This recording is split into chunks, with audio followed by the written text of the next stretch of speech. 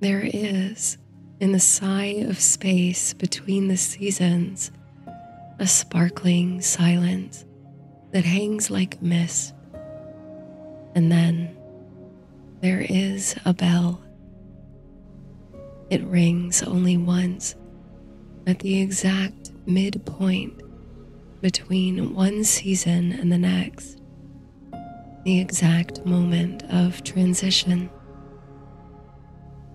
It can sound like laughter, or settling sea foam, or the crackle of campfire, or the sprinkling of snow, and there are very few who are able to hear it. Only those who know how to listen to the songs of the earth, this planet of intangible mystery. Only people like you. You have come to know the sound of the bell, like the song of your own heart. After all, it wakes you once each year on a crisp and quiet night between the sunset and the dawn. It's your call to adventure. For 3 of the Earth's seasons, you sleep blissfully, cloaked in cool mosses and undergrowth. Like butterflies enclose themselves within the chrysalis, transforming unseen through the alchemy of sleep. You wrap yourself in a sugar-spun blanket and await the hour. In the safety of your cocoon, you restore, refresh, and ready for the next spin you'll take about the earth. Your wings, which tatter and tire over the course of your seasonal movements, are rejuvenated within. Your body strengthens. The world turns outside your shell, nourishing seeds, sending up flowers and budding the branches. But a universe of change is occurring within, beneath sleep's regenerative enchantment. And in the spell of a moment, in the echo of the ring of a bell, sleep's charm is lifted. You emerge from your nest, stretch your arms to the pearly moon, and try your wings for the first time in many months. They unfold with the sensation of a long-held sigh, translucent and iridescent in the night's gleam. Your skin and wings reflect the shimmering moonlight, so you seem innately effulgent. How satisfying it is to unfurl, like the petals of a night-blooming flower, and re-emerge into the world. Like a patchwork quilt across the forest floor, lie layers of crisp fallen leaves. They crackle in response to even your tiniest movements, a rippling percussion. Overhead are the branches they once called home, now bare and delicate like bones, making puzzles across the deep blue of the midnight sky. Stars seem to hang like baubles on the trees, blinking brightly.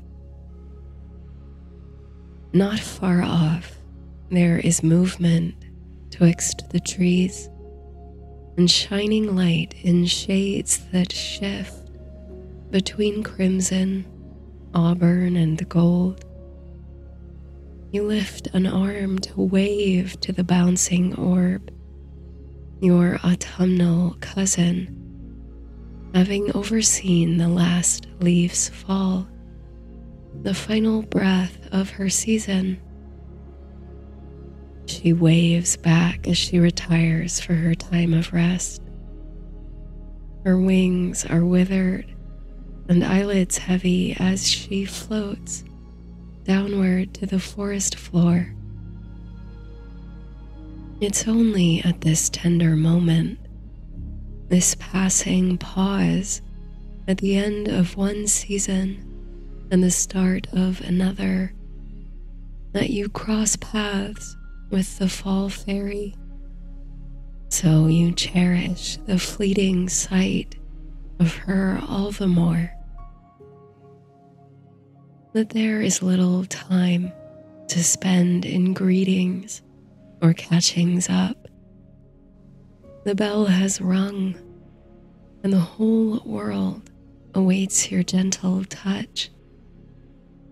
With discerning hand, you shall take to flight, bringing the first frost over your territories. The last harvest lies behind, and the shortest day ahead. Now is a time of lengthening darkness and deepening chill, of hibernation and withdrawal. Now is the time for carrion birds to inherit the earth, and for evergreen trees to prove their mettle. These are beautiful things. The tools of your trade are few, in fact, singular. A wand fashioned anew each year from the very essence of frost. With your feet light on the ground, toes in the cold topsoil, you close your eyes and summon a suite of images to your mind. Fractal patterns, tessellated panes, a spectrum of colors blooming from the dazzle of sunlight on glass. Icy blues, wintry pinks, pale greens, and deep violets. Snow-laden branches ready to snap. Snowflakes melting on black eyelashes. White skies. Frozen lakes. Frost-covered window panes. A pleasing shiver runs down your spine, and the first inkling of winter magic swells within your chest, trickling like water down your arms and into your fingertips. You open your eyes, place the tips of your forefingers and thumbs together, and begin to pull your hands apart, meeting unseen resistance. In the space now between your hands, gathered up from your frosty intentions, there crystallizes a slender cylinder, a wand. You grasp it, twinkling, and hold it to the light of the moon to admire your handiwork. Delicate spirals cascade down its shaft, and it is tipped with the likeness of an intricate snowflake. To test its capabilities, you lower the wand to the layer of curled, dead leaves at your feet. With only the slightest touch of the wand to the brown edge of a single leaf, their plumes a dusting of sparkling frost. It spreads like a sprinkling of powdered sugar across the forest floor in only seconds, and where once there was the activity of decay, Now there is a shining sheen, a moment in time preserved. With your new wand in hand and your wings at last warmed, you kick off from the ground and begin your first flight of the season. A trail of shimmering frost follows your movement like an afterglow. It feels good to fly again after so long confined, and you tumble and roll through the endless space with an outpouring of energy and joy.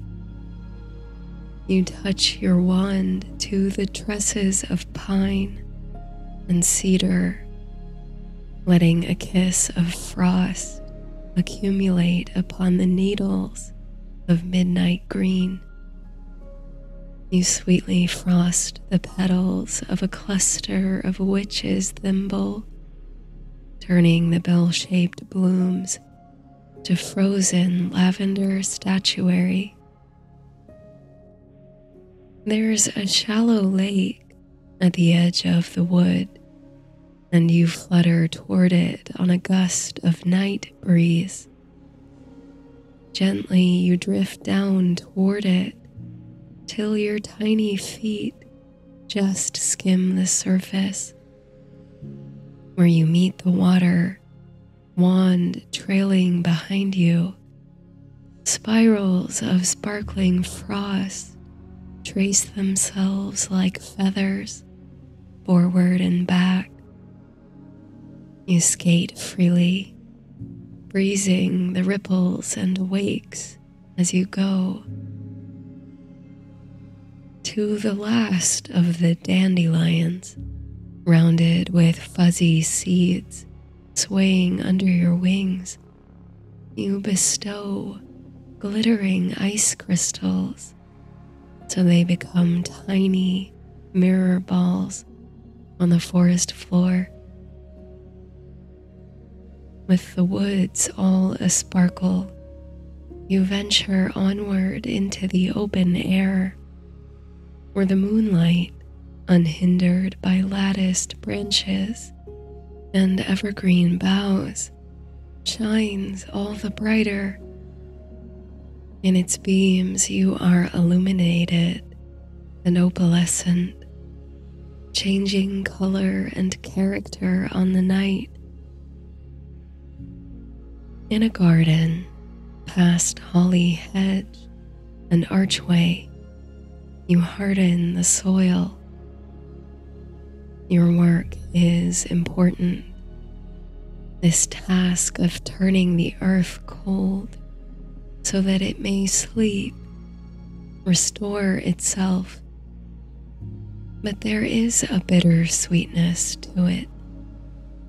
Those glorious flowers that persist through spring's promise and summer's heat to reach the calm of autumn. To them, you utter thanks and blessings. To the moonflowers on the vine, you incline your head and admire how they reflect the beauty of their namesake. Then, with a glisten of ice, they fold in on themselves, trumpets diminished. To an abundant hedge of wine-red dahlias, you sigh and wish peace.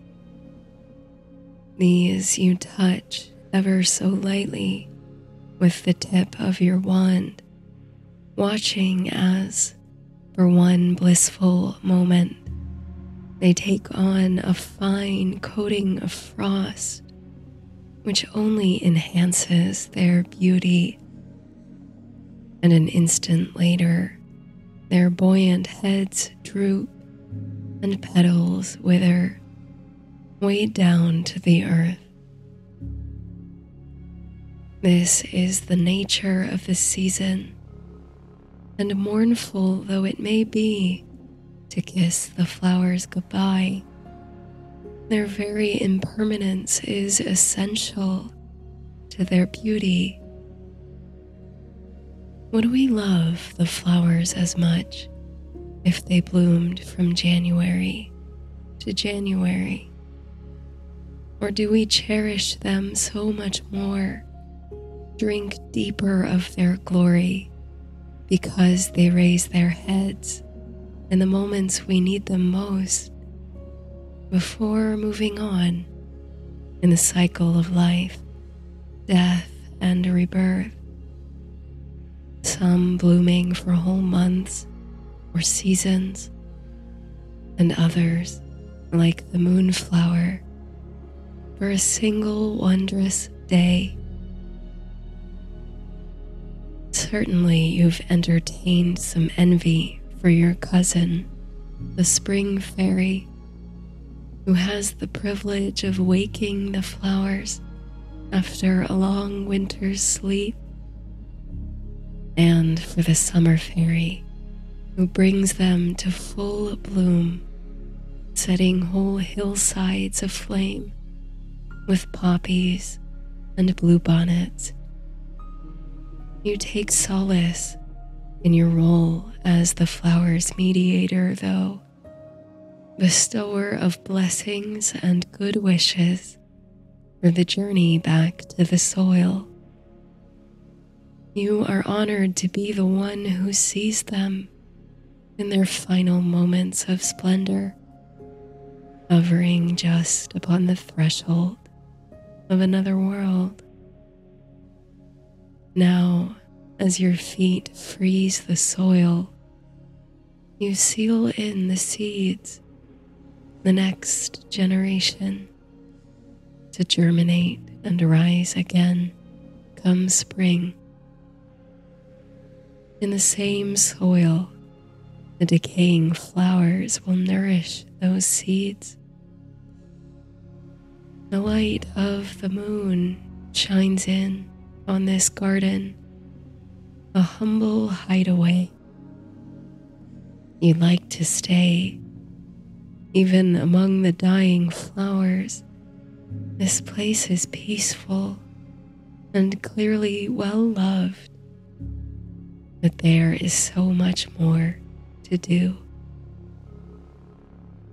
So you sprinkle icy dust over the holly hedges, breeze the thin layer of water in the fountain, and bid the lovely place good night. On you soar through the hours of night, across farms and fields and rivers. Your wing beats stir the air into swirls of chilly wind, which ripple outward over the land. You land softly on a wooden window frame and peer inside to see a dog snoozing on a hearth rug and a woman seated in a rocking chair beside the fire, knitting needles in hand. You touch your wand to the corners of the window panes, alighting crystals of ice and etching fog across the glass. The amber glow of the fire flickers more vaguely beyond the frosted panes. You dance tiny gems of ice upon blades of grass, and you dapple the apple trees with frosty glaze. You float on moonlit wings through the spirals of night, whispering wind and leaves whipped up in your wake. With swiftness and grace, you adorn the earth with the first diamonds of winter, spiked feathers of frost on the leaves, waters, rooftops, and soil. The world spins beneath you, and the moon travels down the sky, seeming to increase in size as it nears the horizon. You blow kisses to the moon, and they rise as clouds of misty, visible breath. The dawn is swiftly approaching. You can feel it drawing nearer, like a warm tingle in your toes and on your shoulders.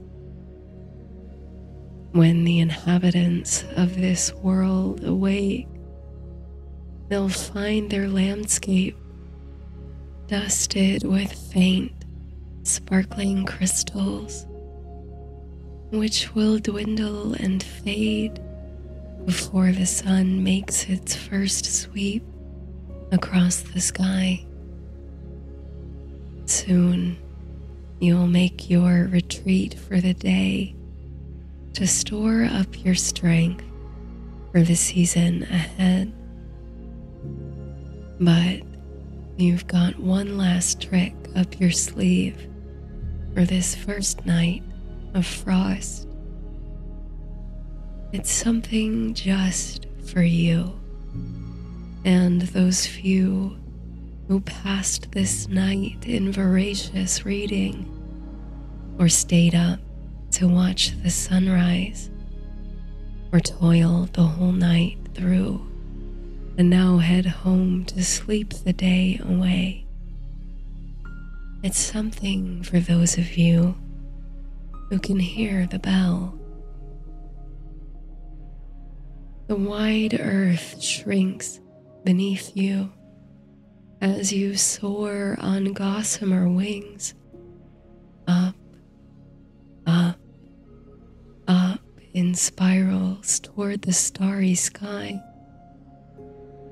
Clouds are scudding peacefully by overhead, their underbellies soft and flocculent. One catches your eye, so perfectly formed and pillowy above. To this exquisite cloud you float and gracefully extend your snowflake-tipped wand to touch its underside. A blue-white shiver comes over the cloud, like a flash of electricity that disappears in a wave. With a tiny spark that energizes your whole tiny self, you can sympathetically feel the cloud's changing chemistry, unlocking its atoms and preparing it to open. When the first flake falls, it seems to do so in slow motion, drifting, whipped on invisible currents of air, falling up and down in a windward dance. More snowflakes begin to fall as the cloud releases its hold on them. You tap your wand to another cloud's rich underside, and another, until you've touched each one in sight to deliver a dainty flurry. Catching the wind, you balance on tiptoe on the thin cascading disk of a snowflake. This you ride down the sky, embracing all its unusual turns and tumbles, surrendering to the wintry ballet. All around you, the flakes bluster and fly, each one displaying a distinct pattern of spikes and branches, circles and fractals. They catch the waning moonlight and awaken little rainbows within themselves. But one by one, they are melting too. This is only the first frost, after all, and the turn toward winter is not yet complete. You never intended these snowflakes to find the earth, but in their momentary dance, they are something.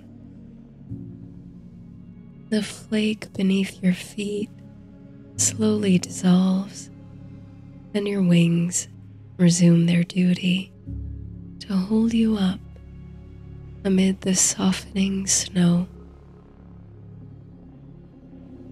There will be blankets of white in the future, a whole landscape transformed by fresh feet of accumulation.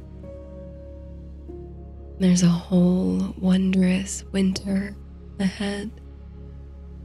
Tonight is only the beginning, only the first night of the season to reawaken your gifts and become acquainted with your new wand.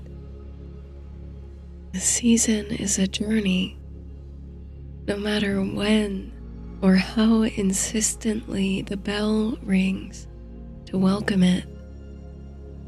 Like all things in nature, a season must be brought on slowly, softly, leaving little hints everywhere it goes. As the steward, the herald of winter, of frost, snow, and ice, you are keenly aware of the distaste many have for your line of work, for your season. But like the earth, you understand the necessity and indeed the majesty of all her turnings. After long effort, there comes a need for sleep. After growth and flourishing and reaping, there comes a need, an ache for renewal. Renewal which is impossible without the sleep of winter. Under quilts of snow and sheets of ice, the frozen soil readies its gifts for new life. Behind warm walls, the hands that toiled all year can soften with the mild activity of celebration and care. In the midst of the cold, fires burn brighter, a promise of the years turning once more to the light.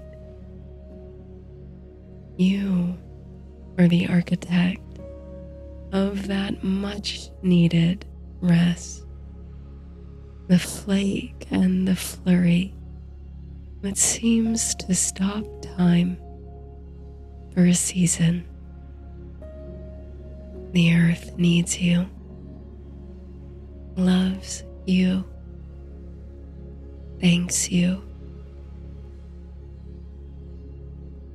As the first sheets of champagne dawn emerge in the east, turning your frost sprinklings to pink and yellow prisms, you release a visible sigh, pleased with the night's work. You feel the warmth of the sun's rays on your icy wings as you retire to the banks of a babbling stream, making a nest of twigs and leaves. You like to be near water when you rest. It is the very essence of your gift, after all. And in these tender, transitional days, when the grasp of winter is not yet fully felt across the land, you like to be reminded of the power water has when still it can rush, the beauty and fluidity with which it flows, making intangible shapes and pathways on its journey.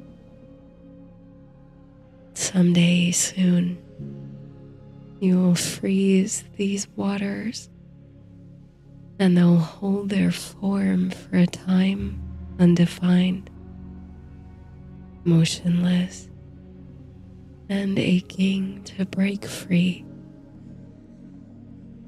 When the sun warms the waters again and their movement is unleashed, however, they'll retain the memory of the time they spent under your spell,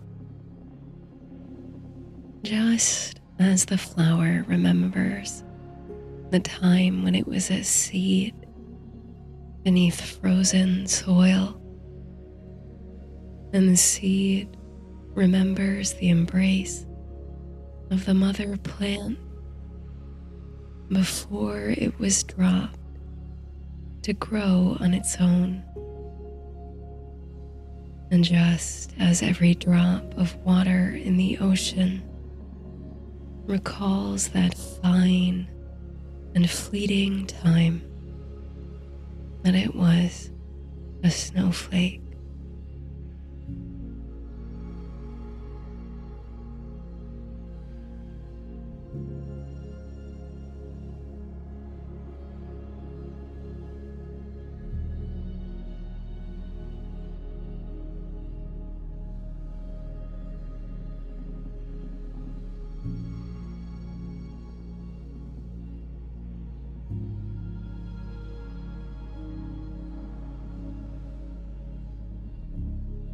snow kicks up in clouds like puffs of powdered sugar in Scout's wake.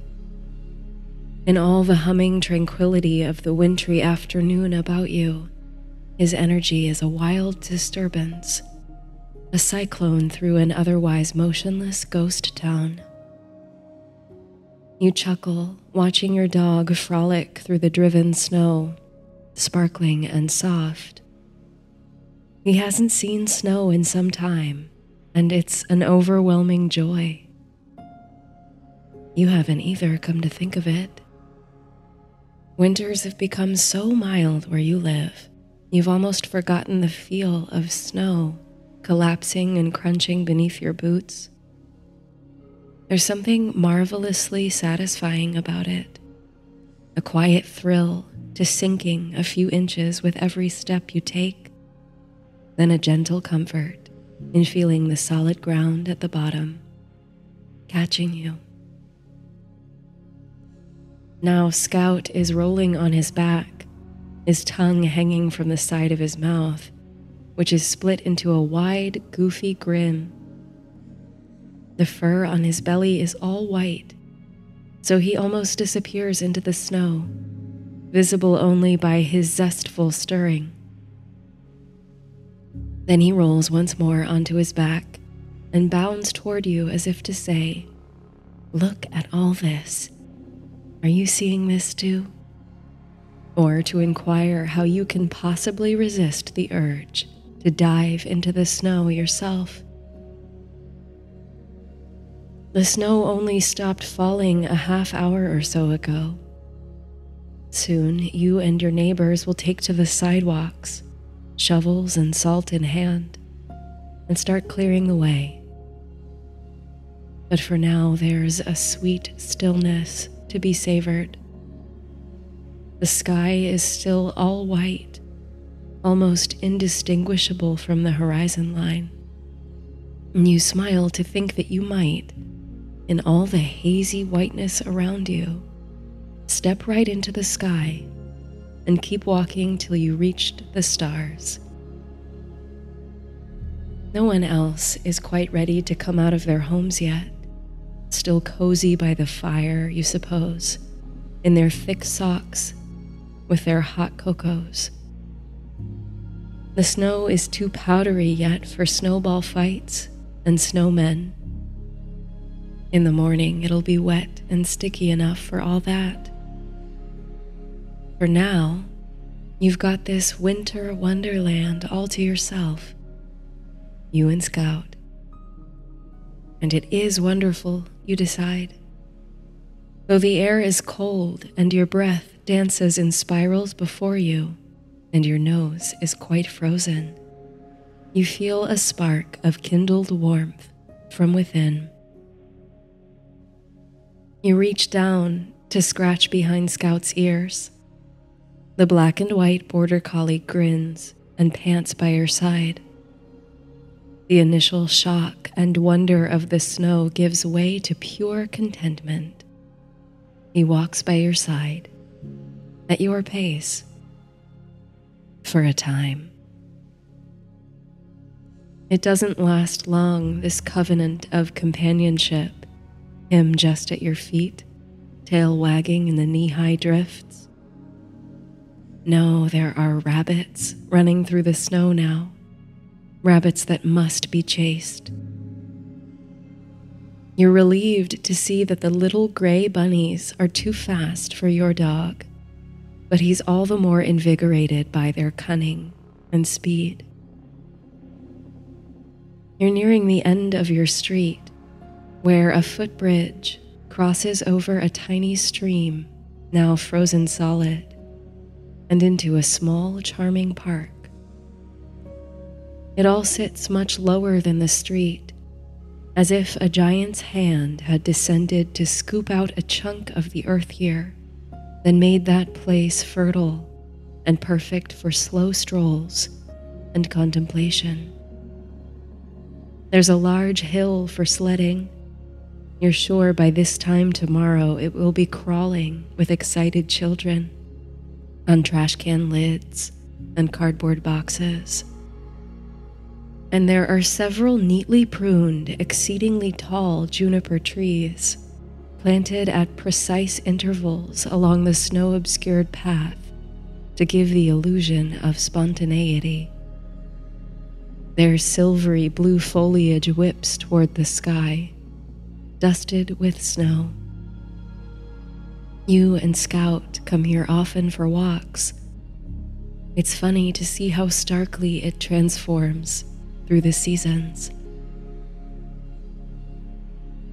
The woodsy, fresh, herbaceous scent of the juniper slices through the cold air, awakening your senses.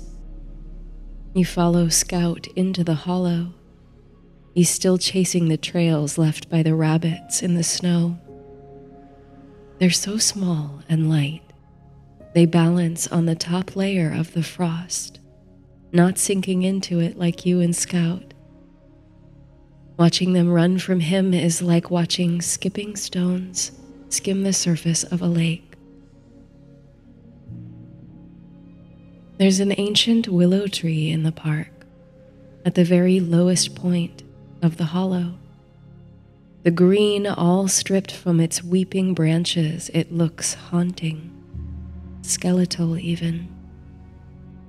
The narrow tendrils bending toward the earth are, you observe as you move closer to it, frozen stiff, all coated with ice and fastened in place. Even a strong wind might not set it to subtle movement, these woody icicles. Scout's rabbits seem to have escaped for good. There's no sign of them now, save the faint tracks they leave in the snow. He turns to you, tail wagging and eyes sparkling. You pat him on the head. You and Scout continue your walk through the park, contented and close. It's so still, so peaceful and perfectly still, as though the very hands of time have frozen solid, letting all things pause.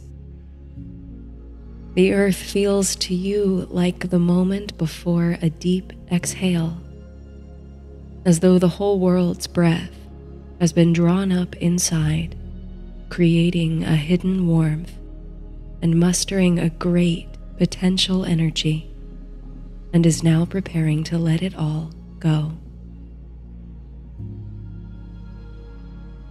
The afternoon is growing long, and the midwinter sun, imperceptible though it may be behind the curtain of snow clouds, must be waning toward the horizon. A faint purple is visible past the pall of clouds, and a stronger, concentrated magenta is radiating over the crest of the hill. You should probably be getting back, you think. It would be nice to take off these snowy boots and make some tea. Maybe read a little of your book and turn in early for bed. The holidays have worn you out, and you're in need of some rest and recharging. Hibernation, you think, with a smile. Scout has strayed a few feet from you, and you whistle to him to turn around and head back up toward the street. His ears perk up when he hears your call, but he does not turn to look at you. Something else has his attention. Your eyes scan the ground for the source of his focus, and you just catch a glimpse of a tiny brown blur before it scampers off. Another rabbit has come out of its hole to torment the poor dog. Then Scout is off like a flash, running after the creature. You follow behind, but you don't feel the urgency to move all that fast. You trudge through the snow, your boots still sinking several inches with each step. You round the trunk of one of the juniper trees, following Scout's tracks, just in time to see his bushy white tail disappear into what looks like a solid snowdrift, nearly 7 feet high. You stop in place, bemused, half expecting to see him stumble back out, covered in snow like a cartoon creature. But he doesn't emerge right away, so you follow the path. There, where his tracks end, is the mouth of a narrow tunnel. Not so much larger than a rabbit hole, you suppose, but large enough indeed for a medium-sized dog to have tumbled in, with plenty of room. You stop before it, unsure of what to do. You find yourself turning around in a circle, looking to see if anyone's around.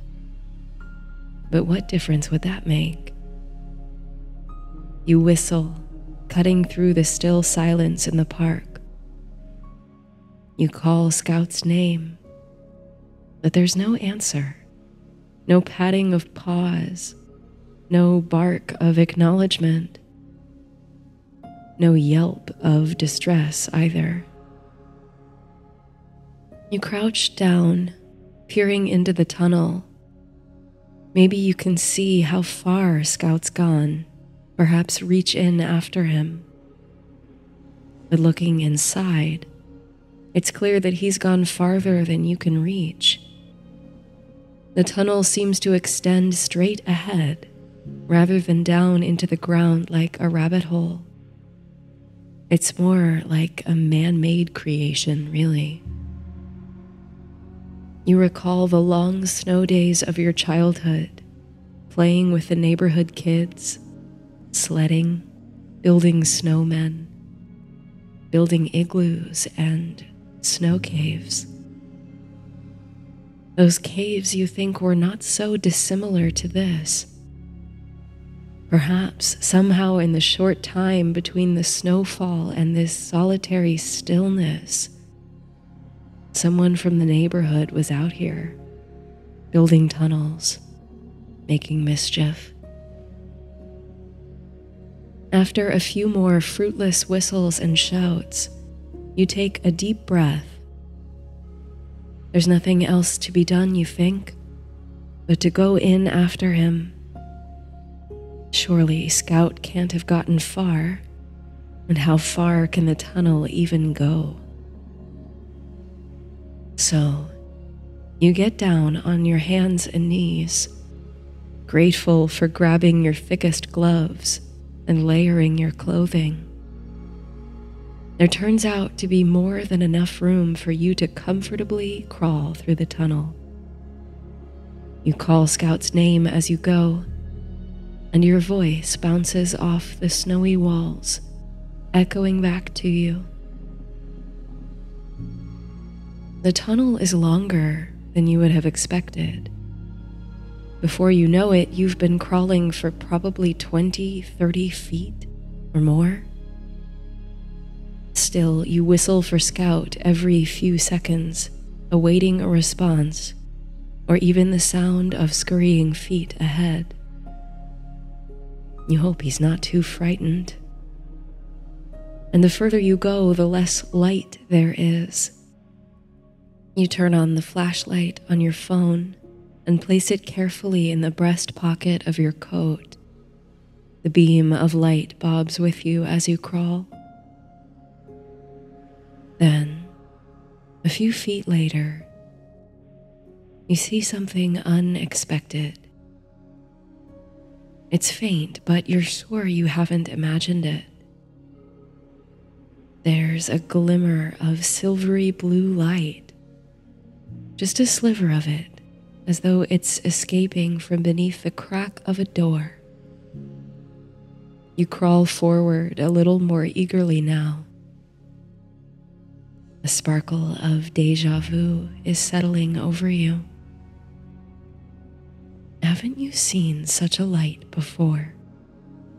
With that spectral blue-white glow, moving slowly like sunlight through salt water.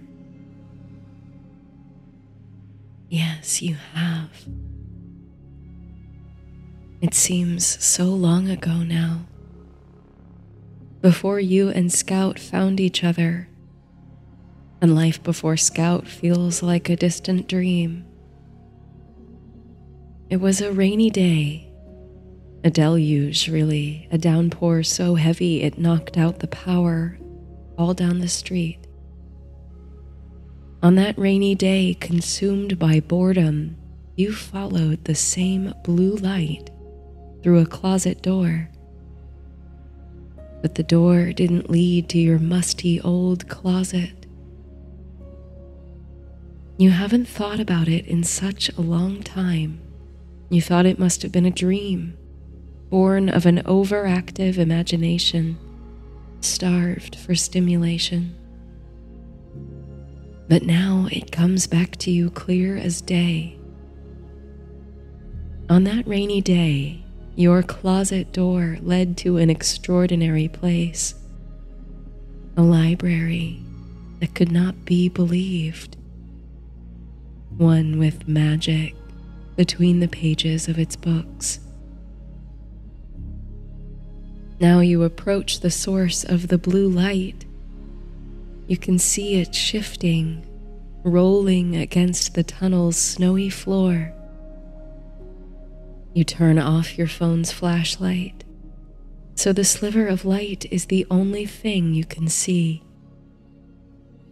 You reach out into the near darkness, and your hand meets a surface, smooth and springy. You push forward gently, feeling only light resistance against your hand. Slowly, the light expands as a door, something like a door but not quite a door, opens. You feel a sensation like water or wind rushing over you, then dissipating. Beyond the opening, the light is such a change from the dim tunnel that you must shield your eyes. You climb carefully through, feeling for solid ground with your feet, and land with a slight drop on a smooth floor. You can't help but gasp. A library indeed, but not quite the one you remember. Vast and cavernous, with ceilings so high they seem to disappear into a snow-cloud sky, though you can make out the vaults and arches above, made of glass or crystal. The whole chamber, it seems, is made of that substance. The bookshelves, which stretch near to the ceiling, are clear as crystal, lined with books of all sizes and colors. Against the shelves, what look like snowdrifts are piled, pure and white and sparkling in the light of countless candles, which flicker in lamps lining the hall. The floor under your feet, too, is quite translucent, yet wholly solid. If you squint, you can almost see something through the floor beneath. There's movement, shifting light and shadows, but nothing coherent. Here and there are little nooks between the stacks, each piled high with cushions and blankets, or nestled with cozy armchairs and quilts. And at the very heart of the library, hanging from the nearly invisible ceiling, is the thing that draws your eye and overwhelms you with awe. It's a chandelier, but unlike any chandelier you've ever seen. It seems to drip, to weep from the ceiling, like the delicate wisps of a willow tree, organic and irregular in shape, still and sparkling like a million diamond facets, casting the colors of the rainbow in shining shimmers across the room. You remove your gloves and run a hand along one of the glassy bookshelves. Instantly, you feel the sharp tingle of cold against your fingers. It's all made not of glass or sparkling crystal, but of ice. The chandelier, the shelves, the floor, all ice. And yet, though your breath is visible in clouds upon the air, the temperature in the library is pleasantly mild. Some magic must be at work to keep the ice and snow from melting, even as candles burn within the chamber. You turn to look behind you, back the way you came, at the small window-like opening through which you crawled. Swinging it closed, you realize that the portal is covered with a framed painting, and you recognize the artwork. It's a painting you've always admired. Hunters in the Snow by Peter Bruegel the Elder. It's a wintry scene depicting a snow-blanketed hillside overlooking a village where people skate on a frozen lake. Mountains in the background are craggy and snow-capped. In the foreground, A pair of hunters return from the wood, followed by a gaggle of weary dogs. A magpie floats overhead. As you're admiring the detail in the painting up close and wondering how it can be here when you know very well it belongs in a museum in Vienna, though you suppose that's hardly the most fantastical thing in this place, you hear the distinct tapping of claws on the icy floor. You spin round and breathe a huge sigh of relief, seeing Scout padding toward you, a smile across his face as he skids on the ice. You crouch down and rub his sides, letting him nuzzle your face. Now that he's here, you can relax. He seems perfectly at home here, and he stays close to your side as you begin to wander the stacks. The faintly frosted ice shelves and furnishings reflect you and Scout vaguely, like a mirror underwater. Here and there you find little follies, tabletop ice sculptures of scenes from well-known stories, like Don Quixote tilting at windmills, or the impish Peter Pan holding the fairy Tinkerbell in the palm of his hand. There's a great long table fit for a banquet, but laden with books and scrolls of paper. At its middle is a glorious centerpiece, a stunning arrangement of anemone, eucalyptus, and protea encased within a block of ice. You look to the spines of the books on a nearby shelf. Gold thread shines against dark binding, some careworn, some like new. These here are collections of fairy tales. You find stories by the Brothers Grimm, Charles Perrault, Gabrielle Suzanne de Villeneuve, and Hans Christian Andersen. Your hand gravitates toward one of the Andersen collections, and you gingerly pull the book down. It slides from between its fellows smoothly. The book crackles slightly as you lift the cover, revealing a black and white engraving on the inside page. It's a lovely little illustration of a charming wood. At the center is a tiny evergreen tree, over which a sprightly hare is mid-leap. Looking to Scout, almost for approval, you make your way to a cozy-looking nook underneath an icy arch. There's an oversized, overstuffed barrel chair in the corner, draped with a chunky knit blanket. The recess is lit softly by a flickering lamp, glowing almost golden in its throw. The chair is large enough for you and Scout both to snuggle up comfortably. You pull off your boots and put your feet up, drawing the blanket over your knees. Scout curls up against your feet. You appreciate his natural warmth against you. You crack the book of fairy tales open once more and flip past the table of contents to the first story contained within.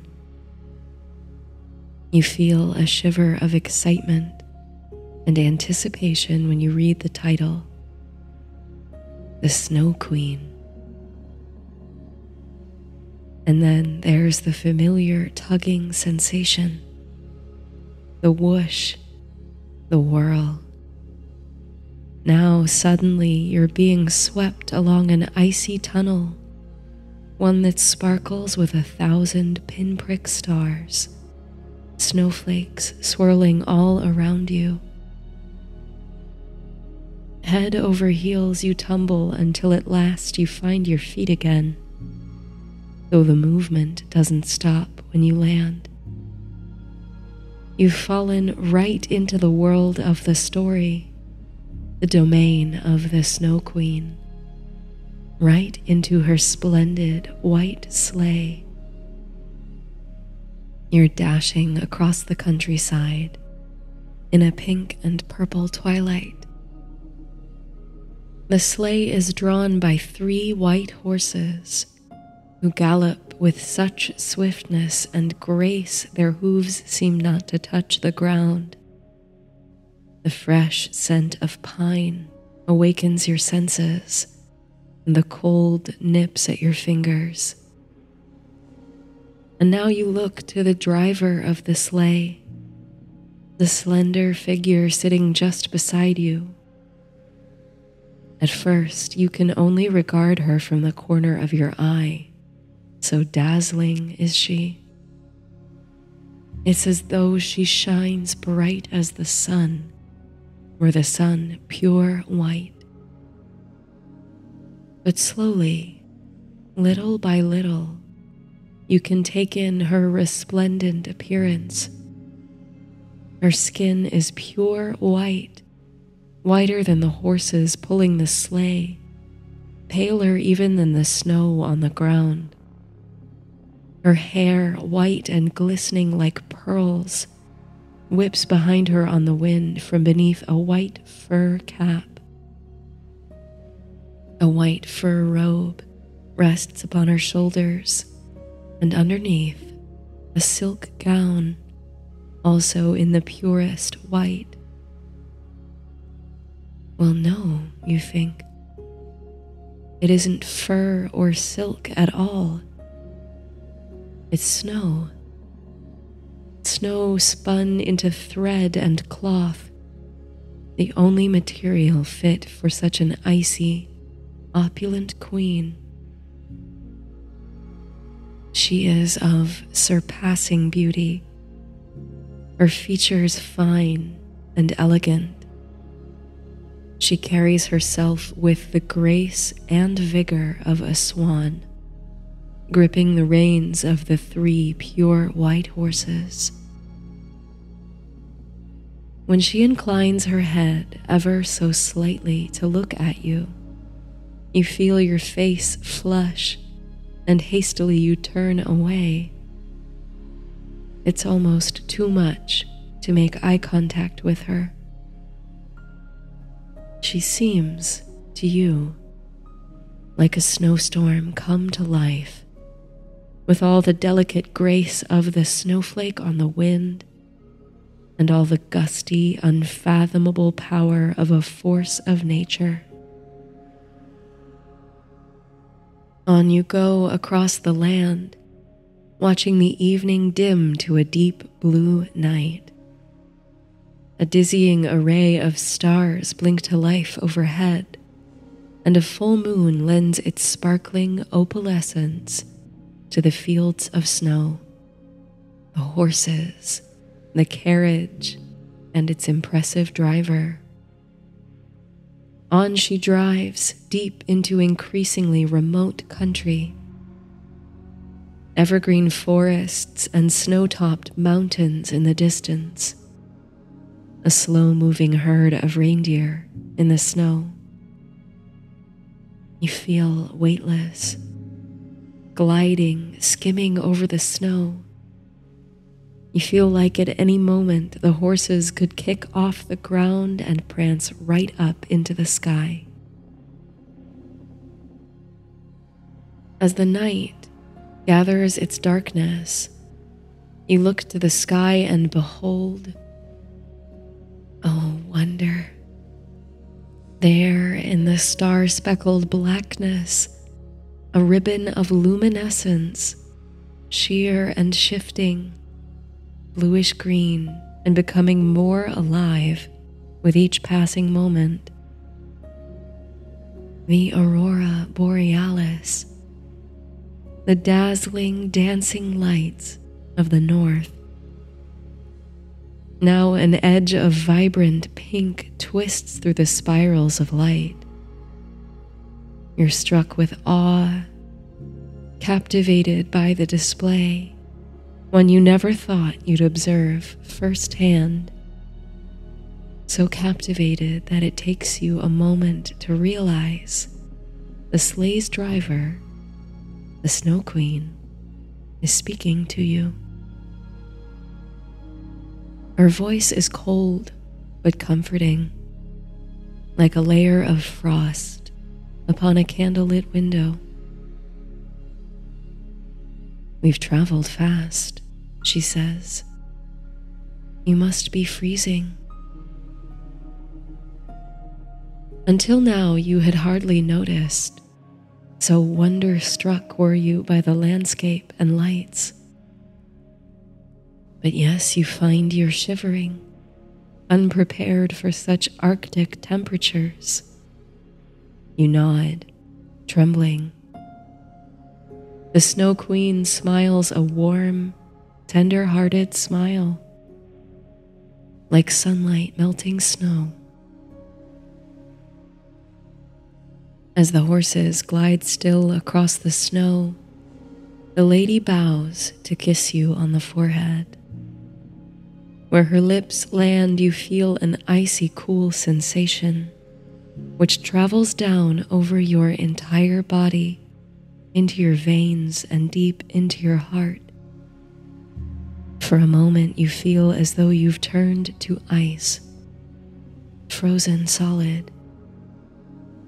But then the sensation releases, and you're left feeling almost nothing at all, numb to the cold and protected from it. "We're almost home," the Snow Queen says, gesturing to something straight ahead upon the horizon. As you squint to see it, the horse-drawn sleigh barrels ever closer. There, taking shape before you, is a magnificent palace, 7-spired and grand as Versailles, huge and sprawling and clinging to the side of a craggy cliff, and entirely made of ice. Its glorious towers and eaves and verandas, all ice, sparkle and pick up the colors of the dancing aurora, reflecting and refracting them in perfect prisms. With an ache of curiosity, you regard the ice palace. But there's a twinge, too, of longing for home, a shadow of disquiet about this place, this Snow Queen. You look back at the way from which you came. All is snow and silky darkness under the northern lights. "You feel homesick," says the Snow Queen, cutting through your thoughts to the truth. You feel yourself nodding numbly. "Would you like to forget your other life? To live unburdened by unhappy memories? To live in my palace and eat and drink whatever you like, and have everything your heart desires?" You turn to face the Snow Queen, flinching slightly at the intensity of her beauty and her expression. There is something irresistible about her offer. You feel yourself bending toward it, like the wisps of a willow tree on the wind. You know that if she gives you one more kiss on the forehead, you'll forget everything but what's right in front of you. You want to give in. But then you think of Scout, curled up at your feet, back in the library. You think of the house on the corner, of friends and family. As the Snow Queen stoops to kiss you once more, you screw up your eyes tight, willing the image of the ice palace out of your head and wishing yourself back in the barrel chair with the blanket. Whoosh, whirl. Snowflakes sprinkling your skin and melting against your body heat. A feeling of warmth at your feet. The heaving of Scout's breath. You open your eyes. You're back in the library. Scout is snoozing softly. He doesn't seem to have noticed your absence at all. You close the book on your lap, laughing, and run a hand across its textured cover. You never thought, when you set out for a walk today, that within the hour you'd find yourself sledding across Lapland under the aurora borealis. And what other adventures might you have by stepping into the pages of these wonderful books? You could visit King Arthur's court, you suppose, or gather around the fireplace with the March sisters. You emerge from your reading nook to seek out another volume. The shelves, of course, are not organized according to any recognizable library system, but seem to unfold with their own surreal logic, responding to your unspoken wishes. You find yourself perusing a shelf of books that have nothing else discernible in common, but that each features a character who attends boarding school. Another shelf contains books that all take place in your hometown. Books that are best read in the summer, when the days are long and you can sit outside. Books about amateur detectives. Books inspired by ancient mythology. Books that describe food and feasts with such sumptuous specificity that your mouth waters as you read. You stumble upon a small round table carved of ice, laden with books.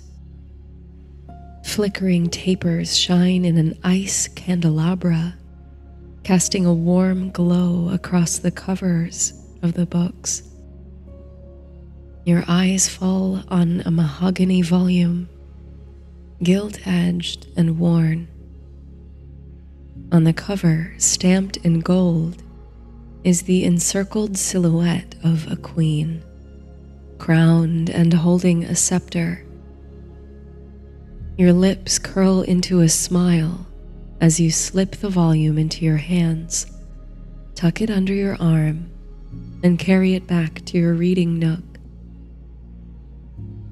Settling into the chair once more, Scout sleeping soundly at your feet, you crack open Through the Looking Glass by Lewis Carroll.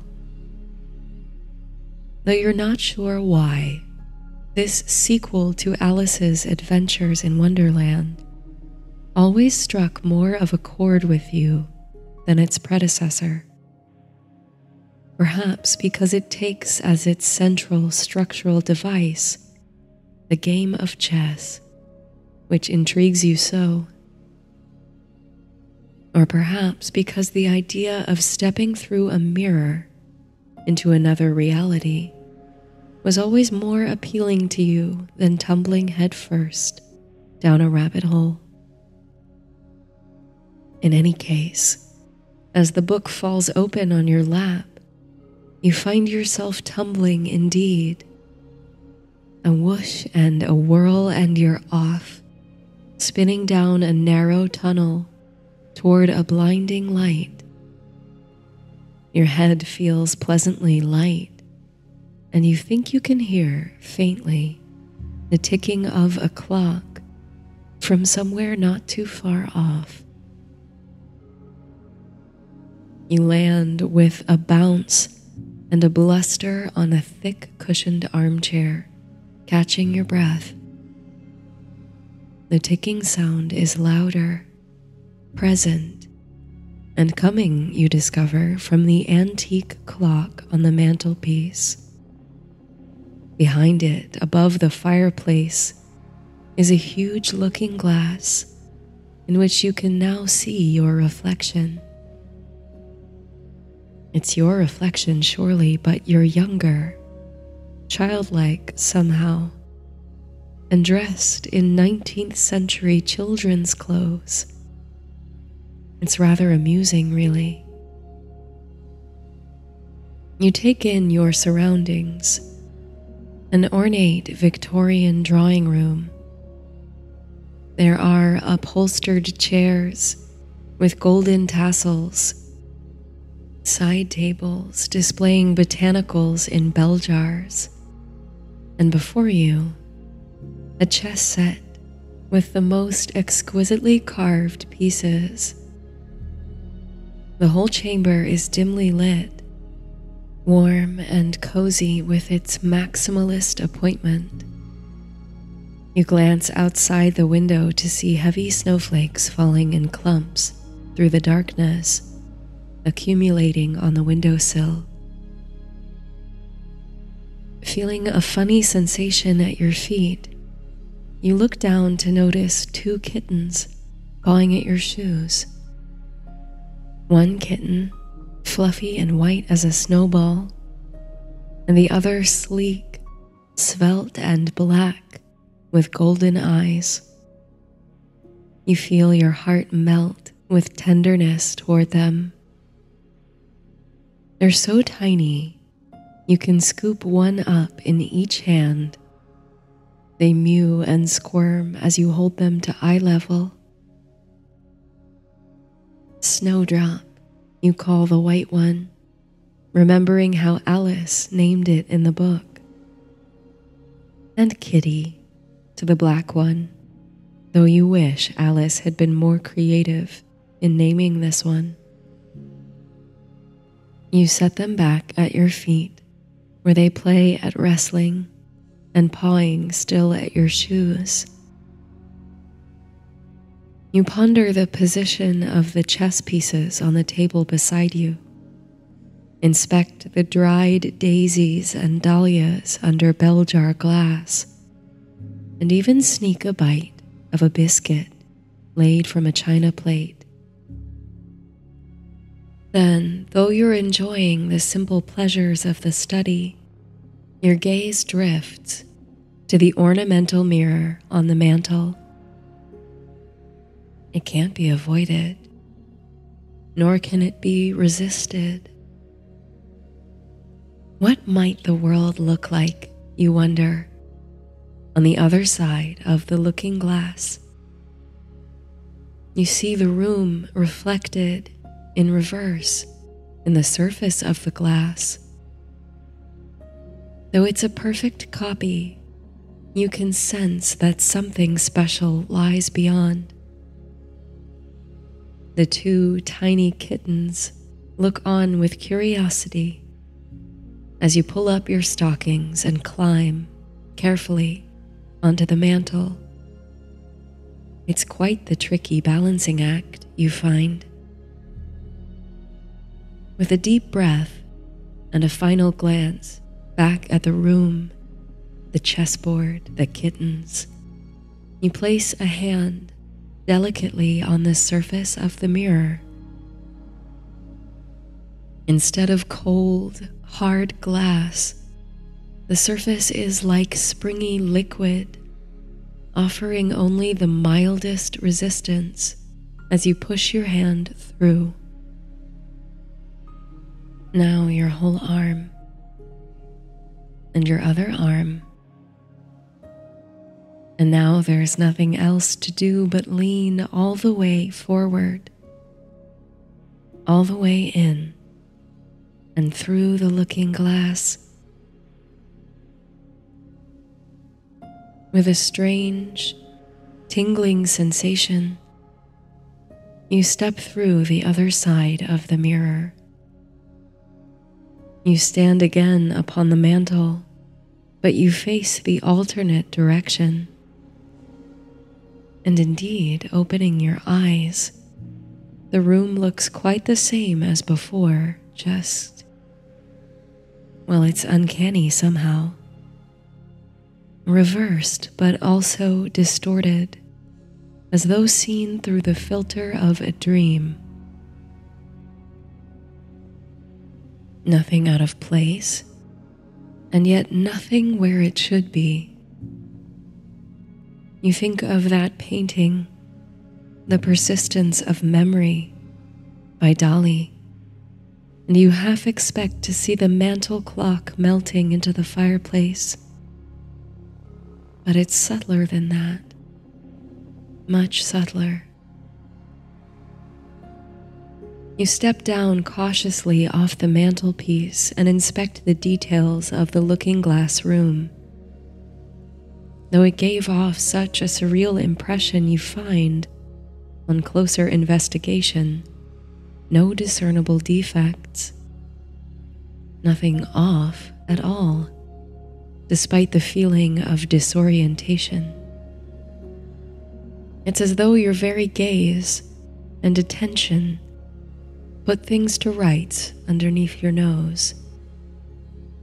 Like mischief or madness is carrying on just in the corners of your eyes, but when you turn to observe the commotion, it vanishes. You pull a book from a shelf at eye level. Not lost on you is the irony of opening a book when you yourself are within the pages of one. Its pages, however, are flooded with jumbled nonsense, an arrangement of letters so absurd and illegible that you feel, once again, as though you're walking through a dream. But then a notion strikes you, and you cross with the book to the fireplace. You hold the nonsense page up to the looking glass, where the letters, reversed and reflected, begin to make a certain sense. Well, almost make sense. "'Twas brillig, and the slithy toves did gyre and gimble in the wabe." You read aloud, already slouching into the lilting rhythm of the poem. "All mimsy were the borogroves, and the momraths outgrabe."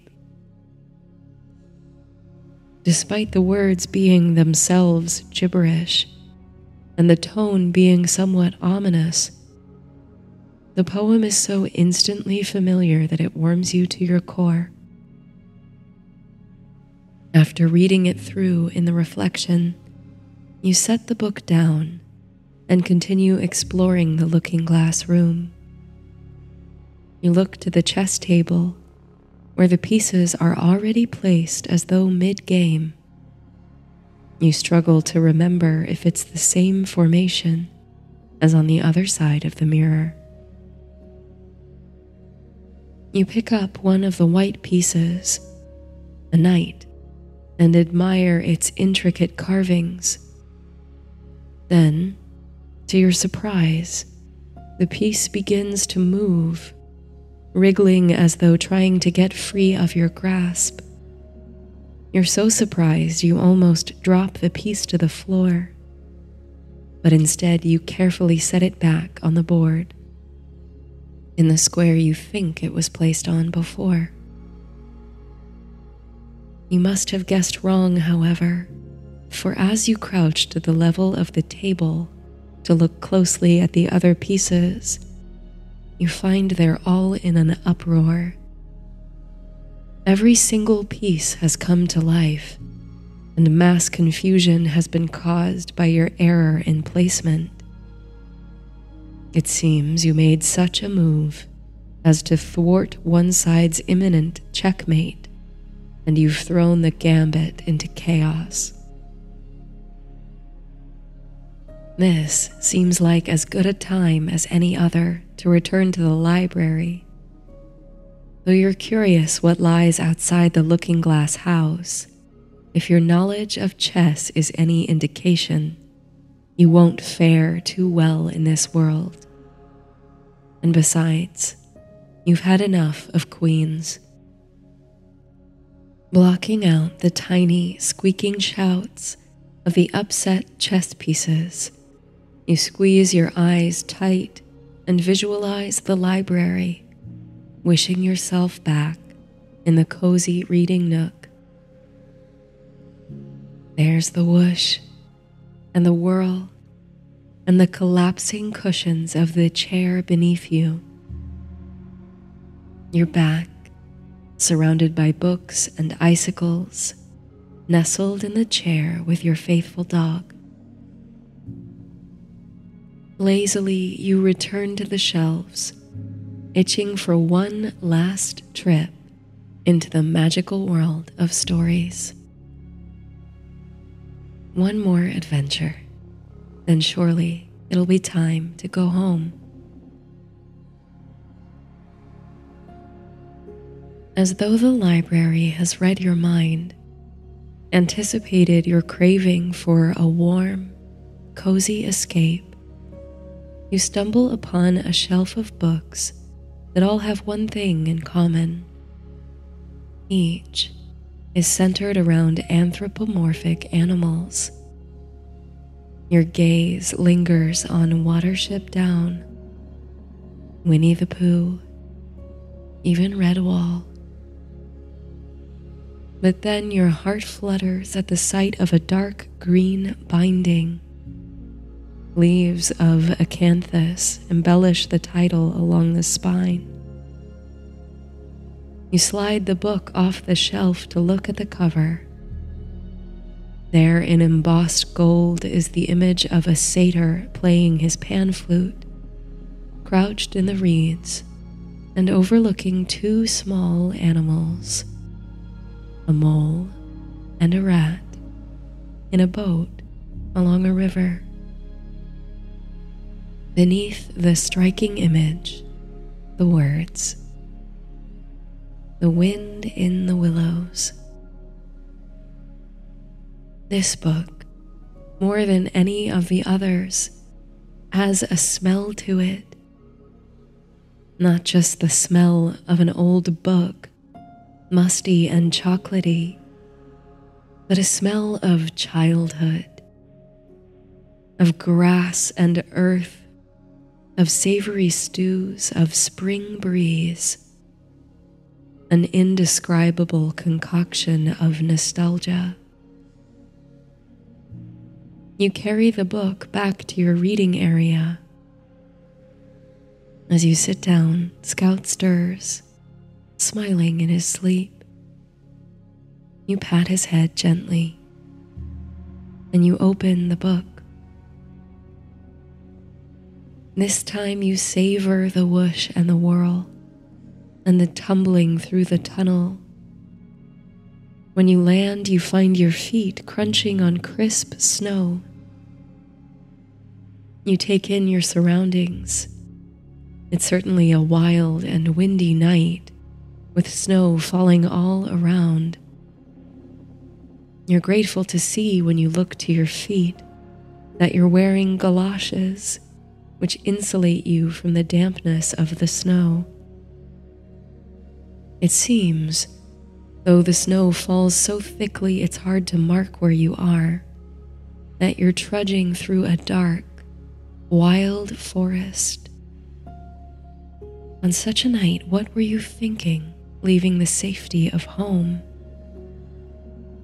The trees, silhouetted, are enormous, tall as skyscrapers, making you feel, oh, very small indeed. Still, you continue on, in the direction you are going. Perhaps you're only steps away from a warm hearth. But after many more minutes, the snow swirling round and blurring your vision, you begin to worry that you're lost in this wild wood. Perhaps you think you should return to the library now and save an adventure like this for another day. Just as you're about to screw up your eyes and wish yourself back to the reading nook, you hear a faint sound behind you, something distinct from the swish of the wind or the patter of snow. It's the sound of little footsteps and a voice on the air. The voice is calling your name. Only it's not your name, is it? It's the name of the character whose galoshes you've fallen into. The voice is calling for Mole. You turn round, seeking the owner of the voice, and through the curtains of snow he emerges. A slender water vole is stumbling toward you, wrapped in a scarf and coat. At the sight of you, he sighs with relief. You feel it too, a sense of warm, rushing affection for the creature and gratitude that he's here by your side.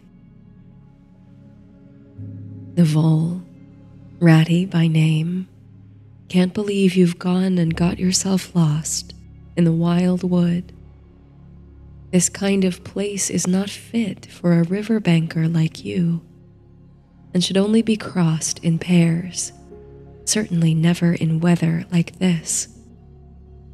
You apologize sheepishly, explaining that you were only hoping to find the home of Mr. Badger after everything you've heard about him.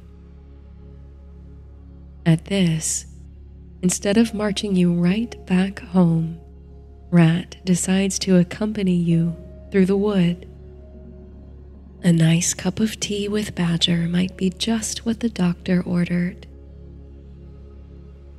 As you walk with your friend, the snow begins to thin, then cease entirely, and stars peek through the gaps in the trees like diamonds hanging upon their branches. Even with the cold, it warms your heart to walk side by side with such a charming, kind companion. The time passes fleetly with the light-hearted conversation. At last you come to a snowbank so tall it's impossible to see over, and so wide it's nearly impassable. Rat seems stumped. He's certain Mr. Badger's residence is close by, but however will you traverse such an obstacle? Feeling your heart fall, the two of you decide that with the hour growing ever later and your bones this weary, you'll simply have to retire for the night and search again for Badger's home in the morning. Rat volunteers to dig a nice hole for you to crawl into where you'll be safe. Wasting no time, he begins to burrow deep into the snowdrift. You're impressed with the speed and diligence of his work. You yourself are so tired from the journey you can't contribute. But as Ratty digs deeper and deeper into the snowbank, you hear an unexpected sound. The unexpected sound of Rat's paws meeting something hard and hollow. Mole, come down here, will you? Your friend calls. Hastily you crawl down the tunnel of snow to meet him. There at the end of the tunnel, Ratty shifts aside to reveal a solid-looking little door. painted dark green as the forest trees. By its side hangs an iron bell pull, and below it, on a small brass plate, neatly engraved in square capital letters, are the words, Mr. Badger. You find yourself laughing with glee. Ratty has done it. He's found the home of Mr. Badger. Rat looks to you expectantly, then gestures to the bell pull. With only a moment's hesitation, you reach for the pull and ring it. You hear within the echoing low tone of the bell. It's some time before there's any response, but just as you're about to ring the bell again, you can hear the shuffling of slippered feet beyond the door and low grunts. Now, who is it? Comes a gruff voice, disturbing me at this time of night, ringing my bell like it's midday. You shrink, but Ratty knocks pleasantly and calls inside, identifying himself. Instantly, the voice behind the door changes. Ratty, my good fellow, the voice calls. Why didn't you say so? The sound of a bolt snatch sliding and the creak of the door swinging wide open. In the doorway stands a stately fellow indeed, with downy fur of black and white, beady black eyes and a long snout, robed for bed and feet beslippered, a candlestick in one paw. It's Mr. Badger indeed. Abandoning all the annoyance of before, he jovially beckons you in, embracing Ratty and shaking your paw enthusiastically. He ushers you all the way inside and toward the hearth, where he'll light a fire and you can rest and warm up from the cold. Have you had supper? He'll make supper too. You're welcome to it. Mr. Badger's home seems the pure opposite of the wide, wild forest. Warm and dry, snug and enclosed, with a central chamber from which many tunnels and passages lead off into mysterious darkness. Badger brings you warm dressing gowns, slippers, and blankets. You savor the feeling of pulling on dry socks, toasting your feet beside the roaring fire. Everywhere from the rafters hang bundles of dried herbs, nets of onions, and strung hams. With the smoke from the fire, the room smells like a harvest feast, savory and spicy.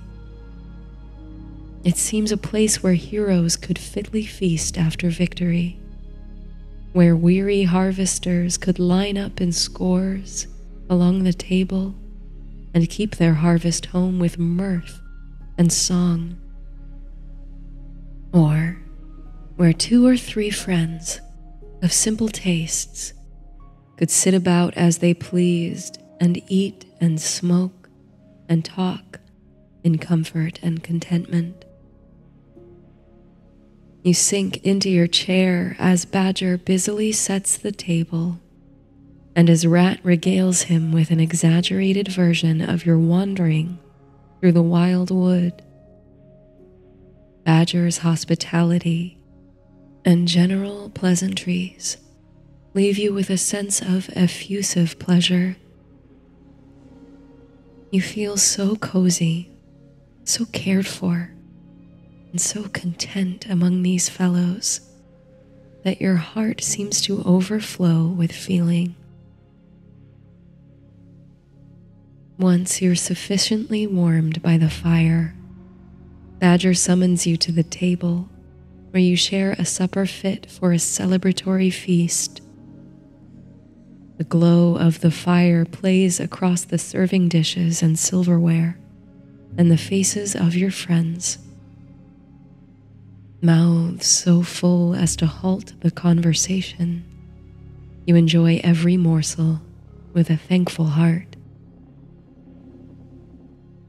Then, sated and sleepy, the three of you return to the hearth to bask in the embers of the fire and converse about the goings-on in the world.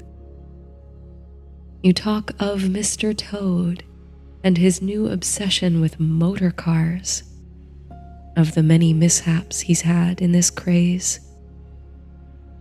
You're so captivated by Mr. Badger's manner of speech that you hardly notice Ratty's nodded off several times. You suppose it is very late. You ought to be getting to bed. But the fire is so nice, and the company even more pleasant. You focus on the sensation of radiant warmth from the fire, the way it tickles your toes and prickles up your legs, the feeling of toasty socks and soft slippers on your feet.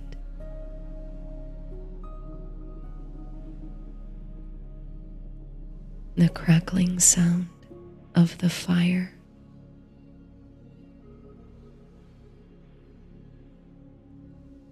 The way it reflects off the red brick floor and the smoky oaken ceiling.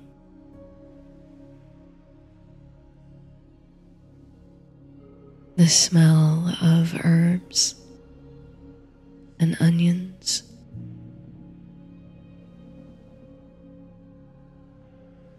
You feel a sense of deep comfort, safety, and relaxation. From the tips of your toes to the top of your head.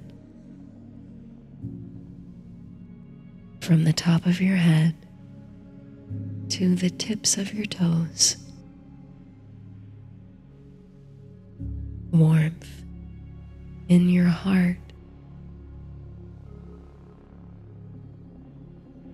Sweetness and softness in your body. Limbs loosening. Relaxing into the surface of the chair.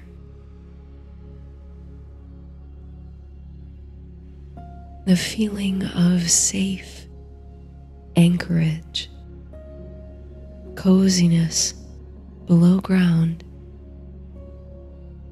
the sturdiness of the chair in which you sit, holding and supporting you, a tender sense of security.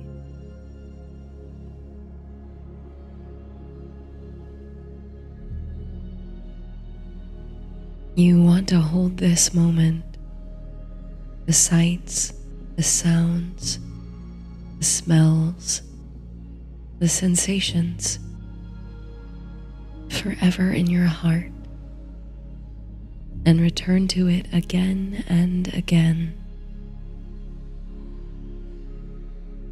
You feel your eyelids growing heavy, coaxed to close by the heat of the fire. You don't want to fall asleep just yet. You want to savor this feeling for a little while longer. But despite your trying to hold your eyes open, keep your mind just alert. Eventually, you surrender to the waves of sleepiness working their spell upon you. Your eyelids fall closed. A gentle whoosh, a subtle whirl.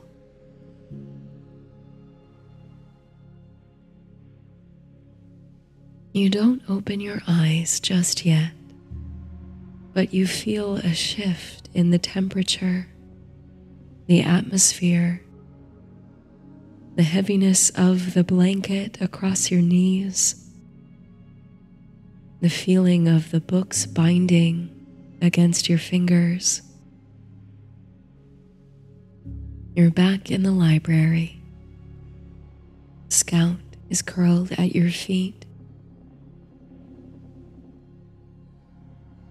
You rest here together for a little while longer, your body still tingling, holding and harmonizing with the feeling of pure security and intimacy you felt in Badger's underground home. You let the feeling sink into your bones, soften into your memories.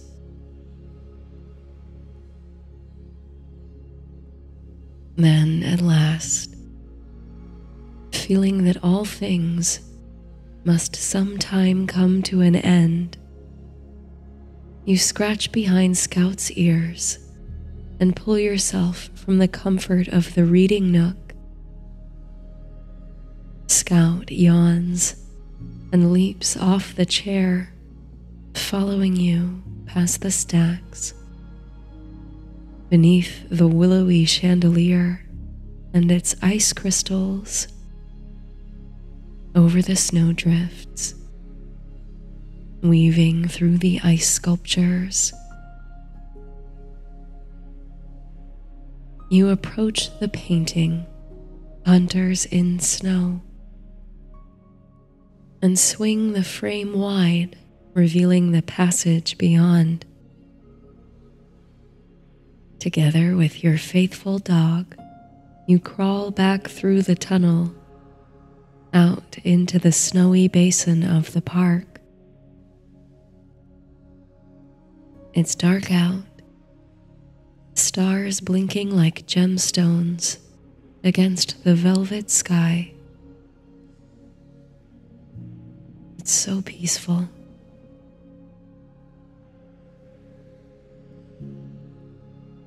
Past the tendrils of the icy willow tree and the snow-kissed foliage of the junipers. Off, over the bridge, up the hill toward the street. Off you go, together, through the night, toward home.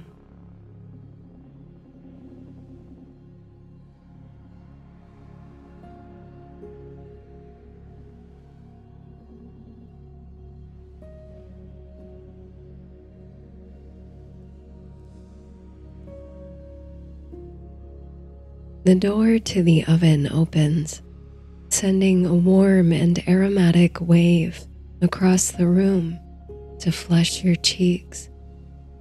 Your grandmother, with her gingham oven mitts, pulls 2 baking sheets from the hot oven and fans them to start cooling them down. Oh, and the smell is simply heavenly. There's ginger, of course, at the head of it all, but the warm, malty molasses brings sweetness to the spice. Cinnamon, allspice, and clove waltz with the uplifting vanilla. It's true what they say, that scent can unlock memories better than any other sense. As you inhale Pictures dance through your mind, the faces of family and loved ones, snuggly evenings by the fire, warm bubble baths after hours playing in the cold snow. To you, nothing says home like fresh baked gingerbread. The days are getting much shorter. It's hardly 5 o'clock in the afternoon, and already it seems that night is nipping at your heels.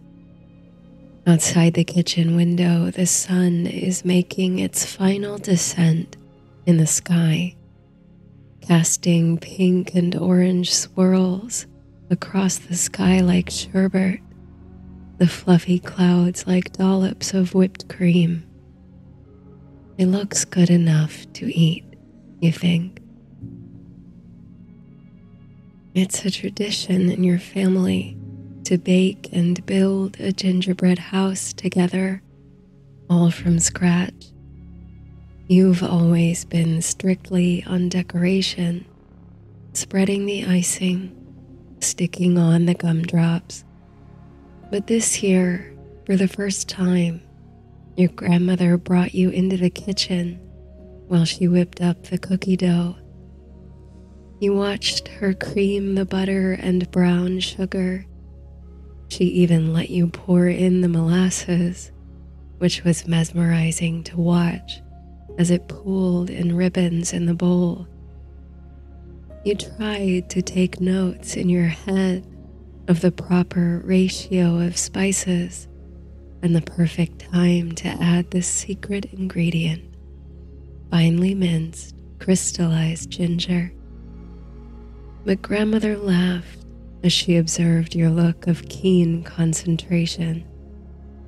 There was no need, she insisted, to think so hard about it. She's been making this recipe for so long, it comes naturally to her. But not to worry. Everything's written down on a recipe card she'll give to you. And besides, she assured you, while it's necessary to master certain techniques and to get particular ingredients in the exact right amount, no recipe is truly great without an opportunity to improvise, to put a little of your own creativity into the baking. Gingerbread is equal parts science and art, she said, tapping her forehead with a playful grin. She followed this with a whispered encouragement to lick the spoon, if you like.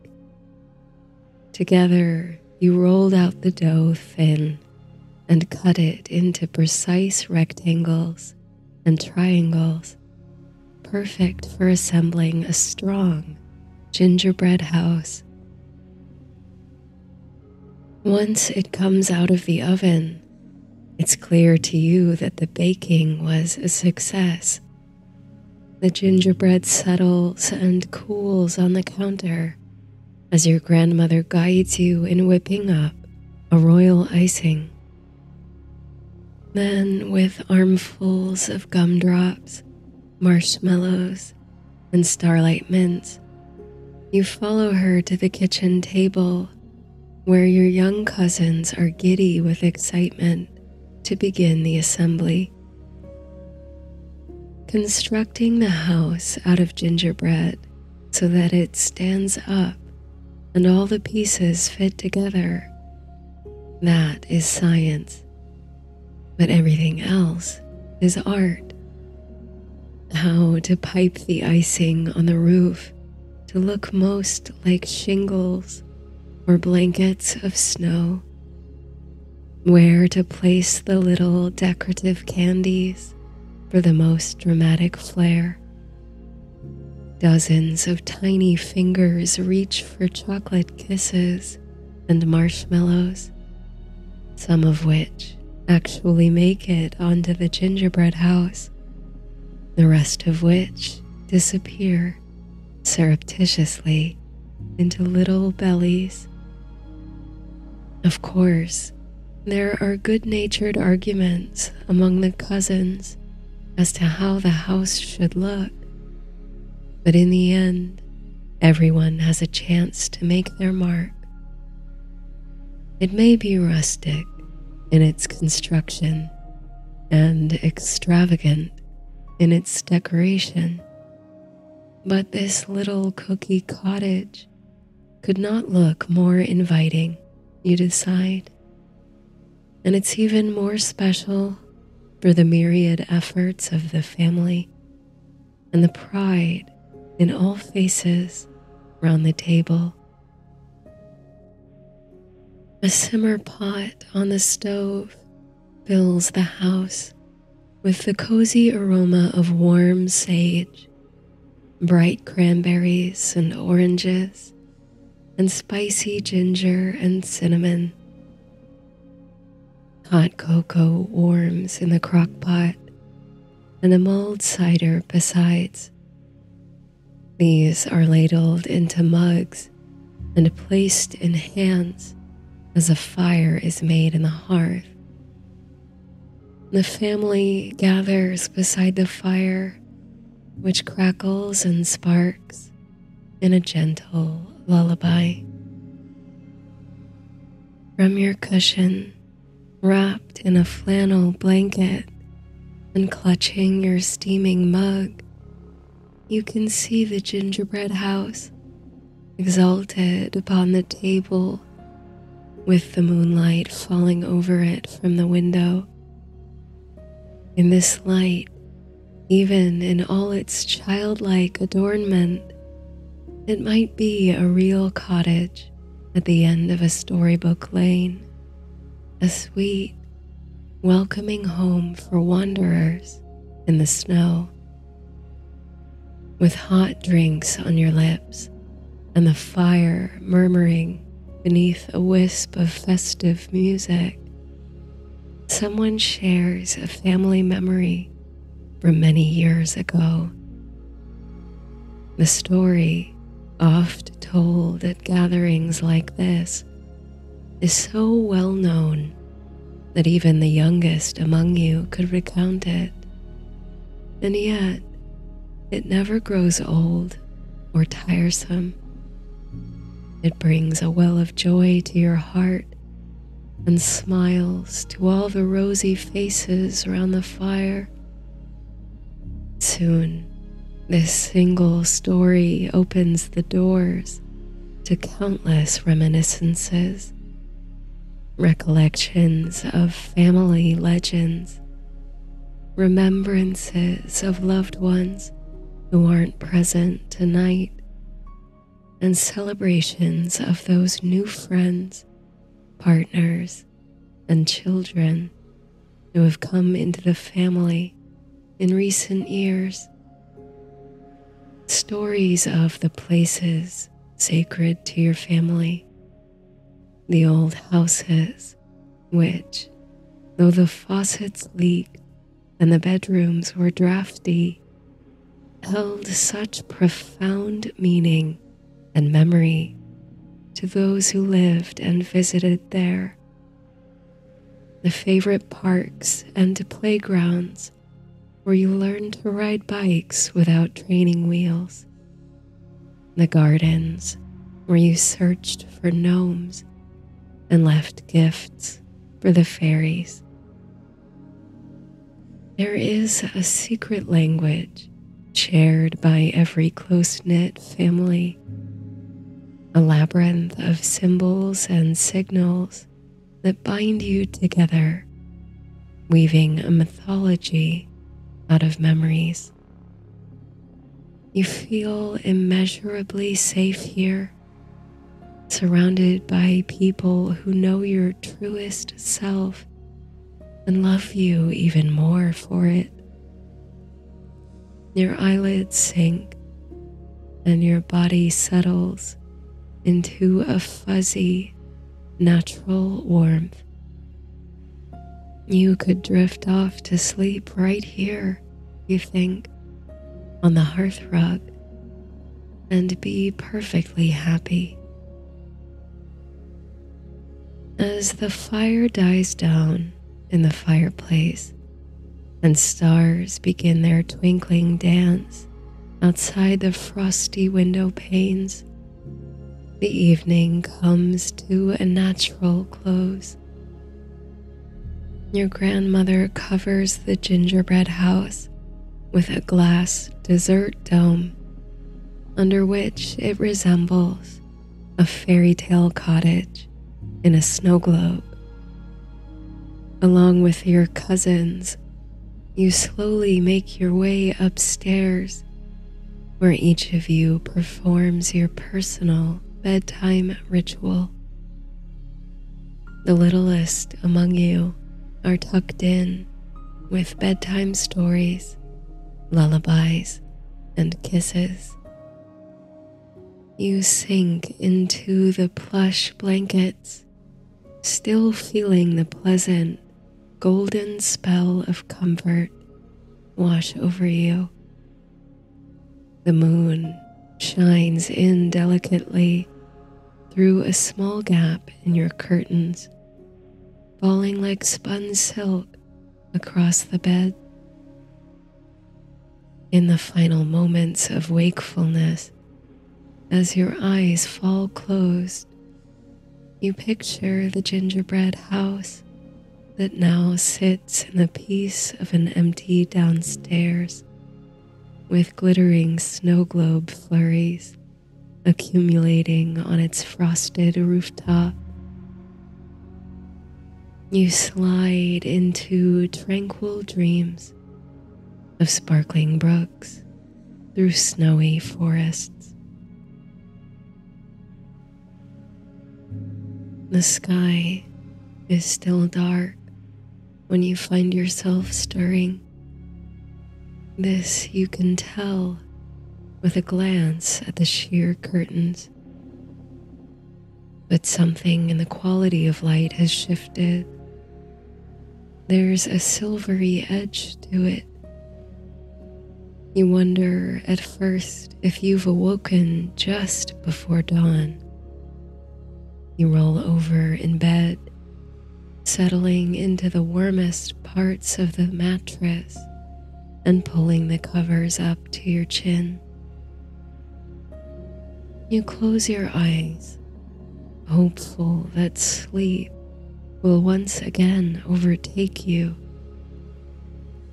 But behind your eyelids, the allure of that silvery light spirals, beckoning. Your curiosity rouses, overruling your body's will to slide back into sleep. So you open your eyes once more and rise slowly from the bed. Parting the curtains, you discover the cause of the light's otherworldly shimmer. Your eyes brighten. Snow is falling. Indeed, it must have begun some hours ago, for the street outside your window is already blanketed with a few inches of powdery snow, piling in irregular slopes and drifts. The flakes fall in twirling clumps from the darkness of sky. Moonbeams slice through fluffy gray clouds to turn the landscape silver and opalescent. It's been some time since you saw a snow like this, and at this hour, with the street vacant, it's achingly picturesque. Powder tops the streetlights, and flurries dance through yellow beams. It's a transfixing sight. The whole neighborhood suspended in time and snow, crystallize and peaceful under a muted moon. How soft and undisturbed looks the snow. How satisfying might it be to be the first to let your feet fall through it, letting it collapse and crunch beneath your boots. You can hardly wait for morning when all your cousins will be awake and eager to throw snowballs and build little people out of snow. But for now, there's something magical about knowing you're the only one who sees this pristine spectacle. It's all delightfully yours. Carrying a spark of joy tempered by the warmth of extraordinary peace, you release a long exhale, dropping your shoulders and letting your face relax into a dreamy smile. You're ready to climb back into bed and shuffle back into the serene dream state from which you've just emerged. But as you turn from the window, you could swear there comes a warm light, one that's distinct from the street lamps, and a sound, too. A sound so specific and evocative that it's hard to believe you could have heard such a thing. But yes, there it is again, ringing in the night. The lively, rhythmic, percussive sound of jingle bells.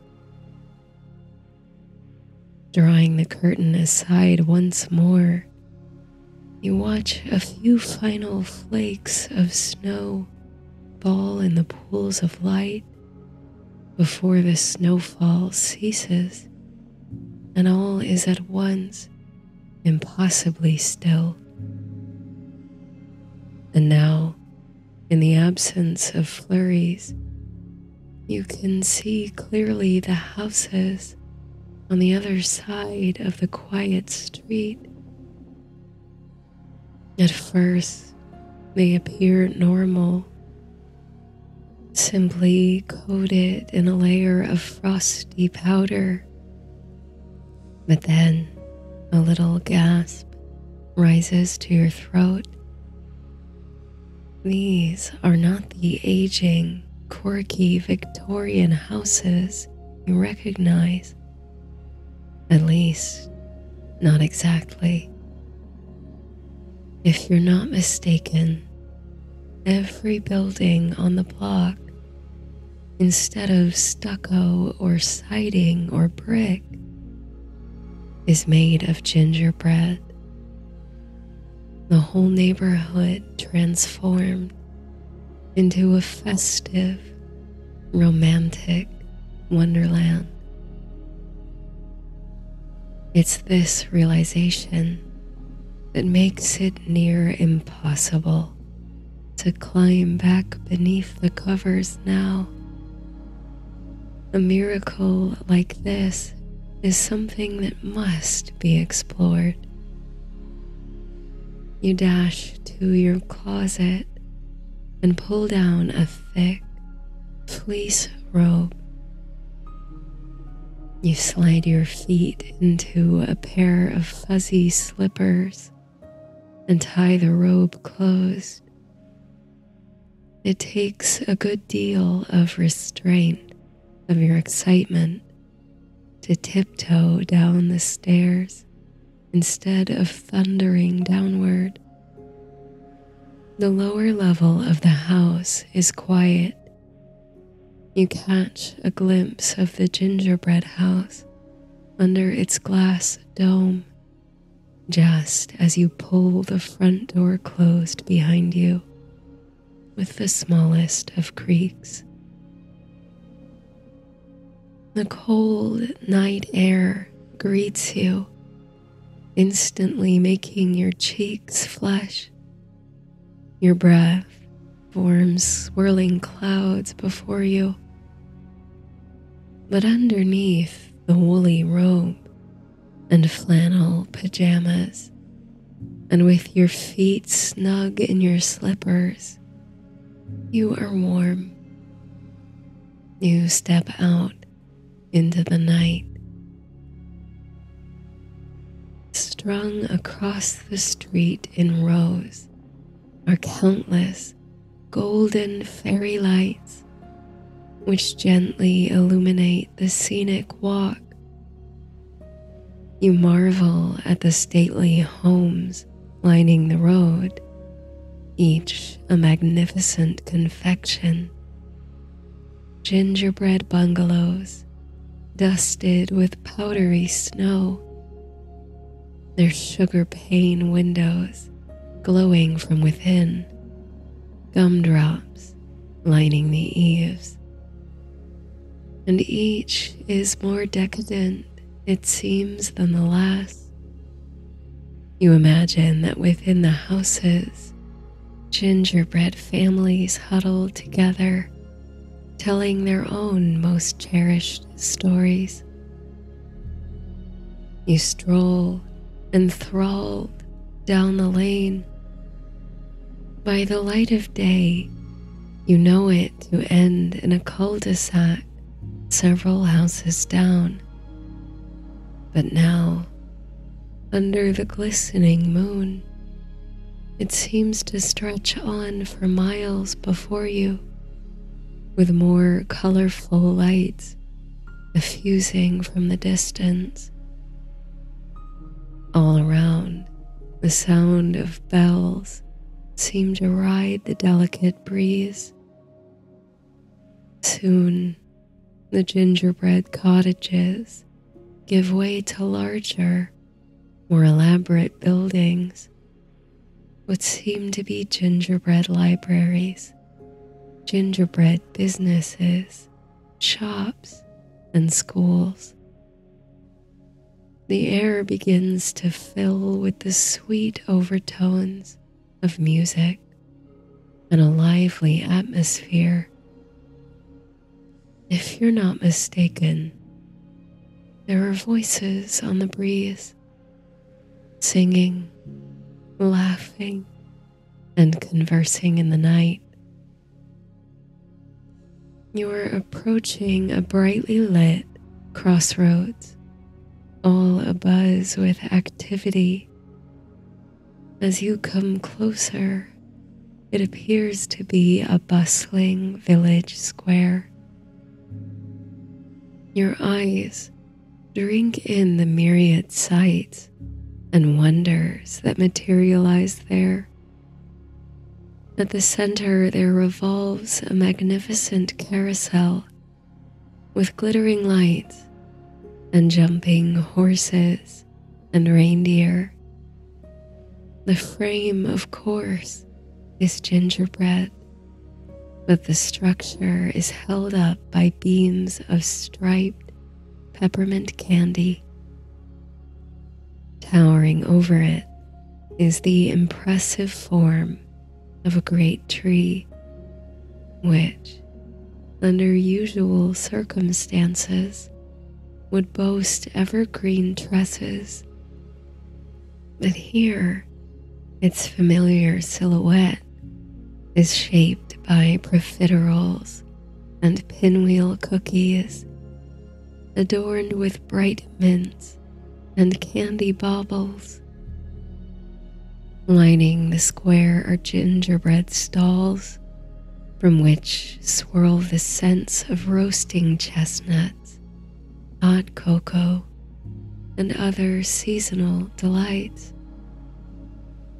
But what truly lights up your eyes, more than the decadent towers and structures of sweets, are the people riding the carousel, gazing up at the tree, and milling about the square.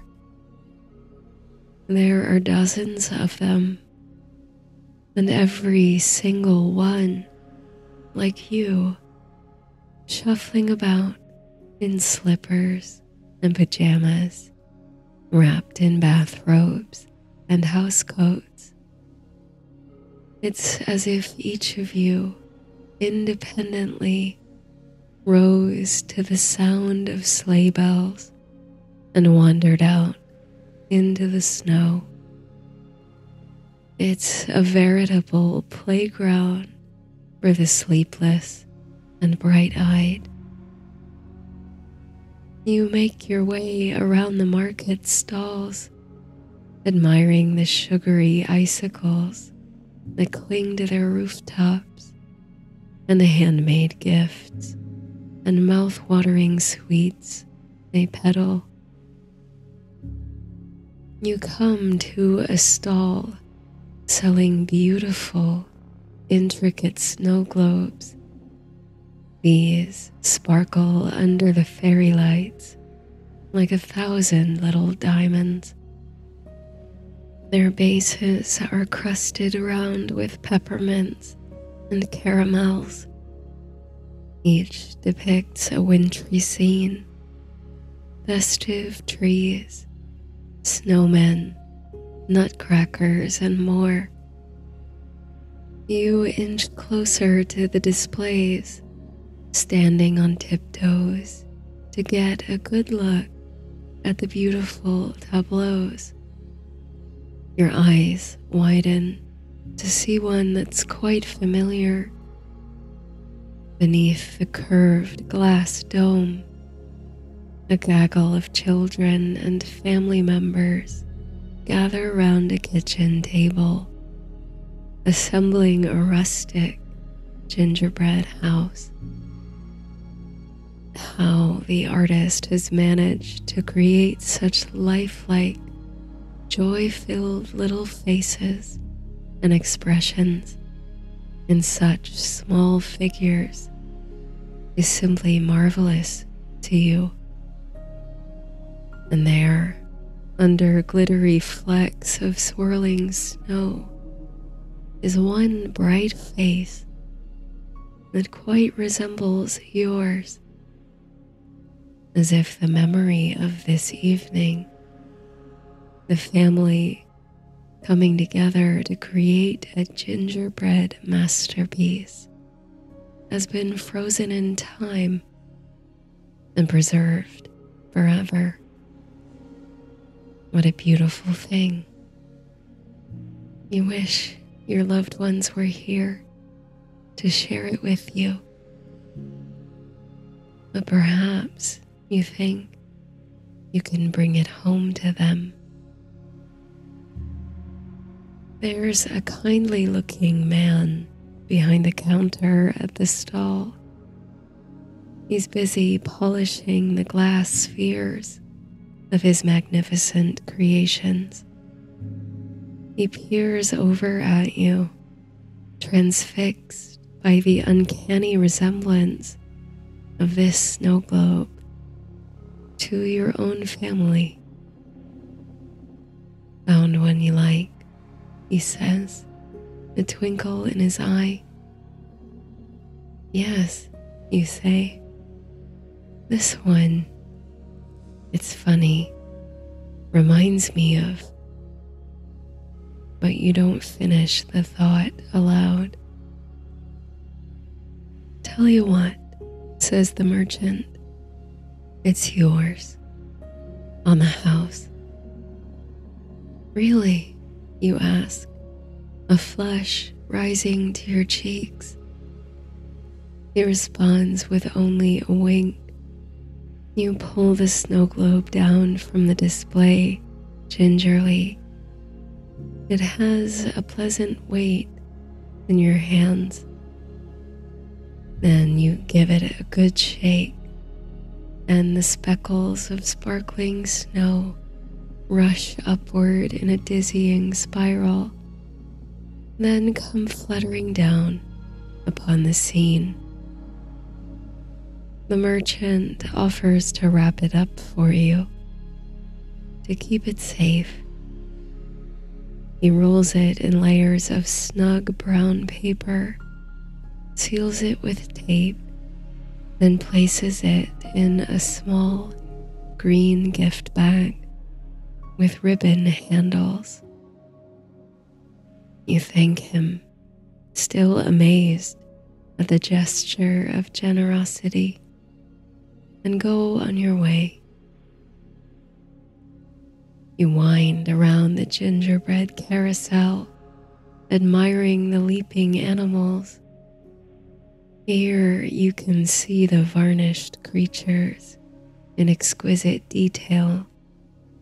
Reindeer embellished with chocolate noses and licorice antlers. Horses with manes of candy floss. Unicorns and narwhals with candy cane horns. And you approach the spectacular tree, that imposing tower of bonbons spun with caramel and speckled with gumdrops and candied hazelnuts. When at last you've made a full circle round the village square, taking in all the honeyed splendor of it, your eyes turn to the darkened road that leads on from the lights. There's something that lies that direction, something that seems to tug at you, urging you to explore.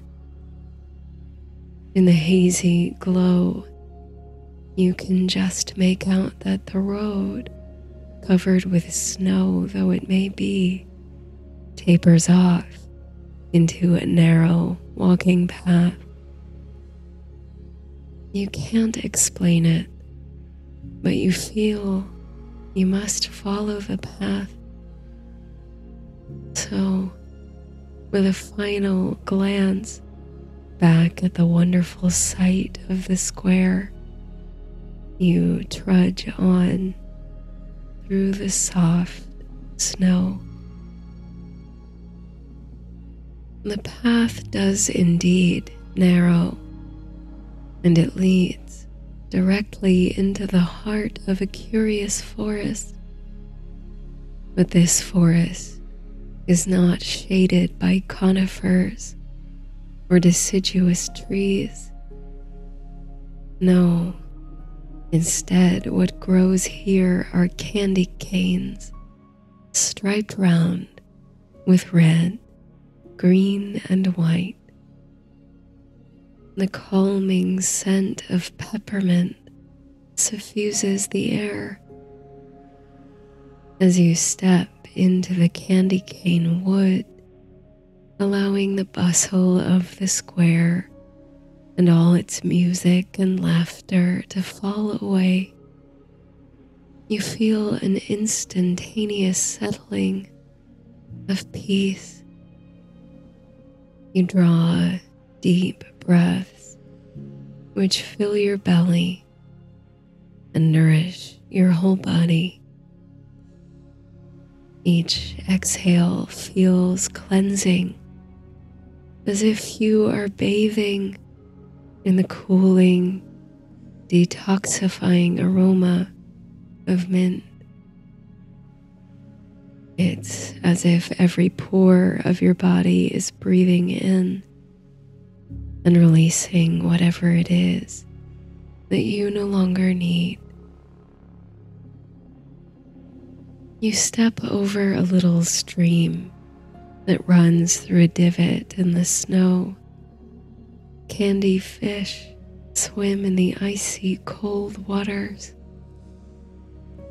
On you go through the forest of candy canes, through thick patches and moonlit glades, feeling as if you're riding on air. In time, the heavy clouds overhead open up, releasing fresh flurries of snow which gather and clump, falling softly on the already thick blanket upon the ground. The snow accumulates upon the candy cane trees like little hats, and it falls with a barely perceptible plink upon your head and shoulders, more noticeably on your cheeks and nose where it melts. With a sudden impulse, you stop walking and turn your face to the sky, opening your mouth. You can see the snow spiraling downward in irregular patterns through the darkness, picking up the wind or meeting other snowflakes in a loving dance. A few flakes fall upon your outstretched tongue. They are sweet, like powdered sugar. And on you go as the snow picks up, turning the candy cane forest into a sight more picturesque than ever before. The ribbon-handled bag swings gently beside you, and for the first time, you feel a hint of a chill and a twinge of desire for your warm bed in the familiar house. You suppose you should turn back, retrace your steps through the forest and the square. It shouldn't be too hard. Despite the snow falling more thickly, your tracks are still quite visible and deep. But before you are ready to turn around, you glimpse light through the parting candy cane trees. Streetlights, you think? You move forward, thinking you'll be able to get your bearings here before making your way home. Within a few paces, you emerge from the wood onto the roundabout pattern of a cul-de-sac. You look for a street sign to point your way, but it quickly becomes clear that you know exactly where you are. Have you come round in a circle then?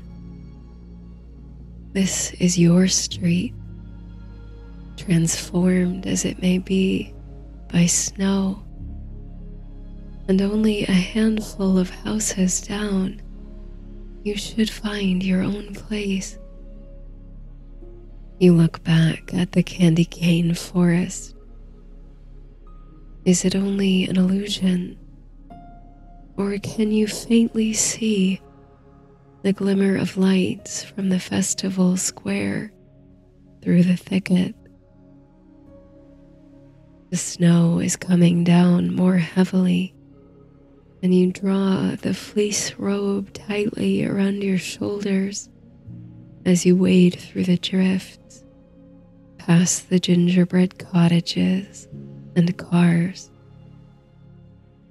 At last, as the snow is piling up to your knees, you reach your front door with relief. For just a moment, you gaze up at the house you know so well, here assembled of your grandmother's spicy sweet gingerbread, adorned with gumdrops, kisses, and peppermints, with a thick icing of snow on the roof and eaves. A house made of memories. Then, shaking the sugary snow from your hair and kicking it from your slippers, You push the front door open and meet a wave of welcome warmth. All is quiet, save for the ticking of the hall clock, a constant metronome. Everyone else is still asleep, your absence as yet unnoticed. Leaving your wet slippers on the mat by the door, you sneak your way up the stairs and into your bedroom, where you dispose of the robe and change into a dry pair of pajamas. You warm your hands by the radiator and find yourself laughing. What a wondrous adventure you've had, and without anyone being the wiser. A ripple of exhaustion moves through you from head to toe, your shoulders slumping and eyelids drooping. Surely you'll be able to slip gently back into sleep. But first, you take one more glance out the window through the parted curtains. Snow is coming down so thickly, it's hard to see much, but you can make out the old Victorian house across the street. Gingerbread, gumdrops, and all. And with a great gaping yawn, you climb back into your bed, sliding between the blankets, grateful for the warmth and comfort of home. Sleep comes on like the first fall of snow, gently, slowly, and then giving way all at once. This sleep is so deep and still, it is dreamless, ultimate peace. You wake to new light streaming through the parted curtains. Sunlight now, you recognize. From the cracked bedroom door, you catch the smell of pancakes and syrup climbing the stairs from the kitchen. Breakfast must be on the skillet. You shuffle down the steps to find the rest of your family already awake and energetic. They greet you with warm choruses of "Here comes the sleepyhead," and so on. You must have slept much longer than usual. As you sit down to eat breakfast, with the family's gingerbread house serving as a delightful centerpiece, the previous night's adventure comes back to you in bits and pieces, the way one might remember a particularly strange and wonderful dream. But surely that's all it was, a dream. After breakfast, someone asks if the paper's come yet. You volunteer to step outside and bring it in. You open the front door to a landscape of dazzling white. The morning sun reflects brightly off of undulating drifts and banks of snow. The cars in every driveway are all but obscured, and almost nothing is left uncovered. By the look of the street, No fresh treads or tracks. It's unlikely the papers come, so you don't bother to dig in the snow on the porch for it. But there is something sitting by the door. Your heart leaps when you see it. A small, forest green gift bag with ribbons for handles. Can it be? You wonder. You grasp the ribbons and bring the bag inside. Bit soon for gifts, isn't it? Comes your grandmother's voice. Who's that from then? You search for the words. You look to her face, smiling and sweet. The face that holds so many generations worth of memories. The rest of the family is gathered in the sitting room, discussing what to do today with all this snow. There's talk of sledding or of staying in to watch movies. You want to tell your grandmother where you were last night, if indeed you were anywhere but the land of sweet dreams. But instead you just say, "This is for you,"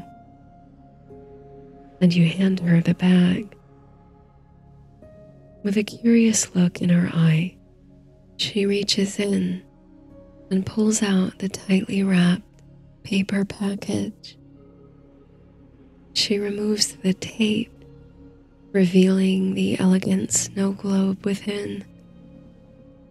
As she turns it over in her hands, you hear her utter the quietest gasp. She looks to you with tears in her eyes. You return a sheepish smile, then rush into her arms for the kind of hug only a cherished loved one can give.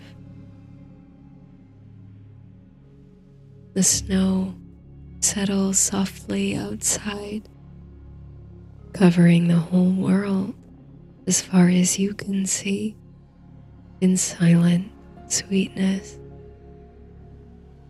The little house rings with laughter and music, the sharing of memories and clink of cups. All the light within is golden, flickering through the sugar pane windows to the outside world. In here, time is suspended, stretched to make space for over-slumbering, leisurely breakfasts, hours of mulling spices, and long evenings by the fire. You are safe in your own little gingerbread house, a house of memories. Though the snow will melt and the family will once again disperse to all corners of the earth, coming back together anew at the same time next year, assuming new shapes and sizes. This moment will carry on, sparkling under glass, forever.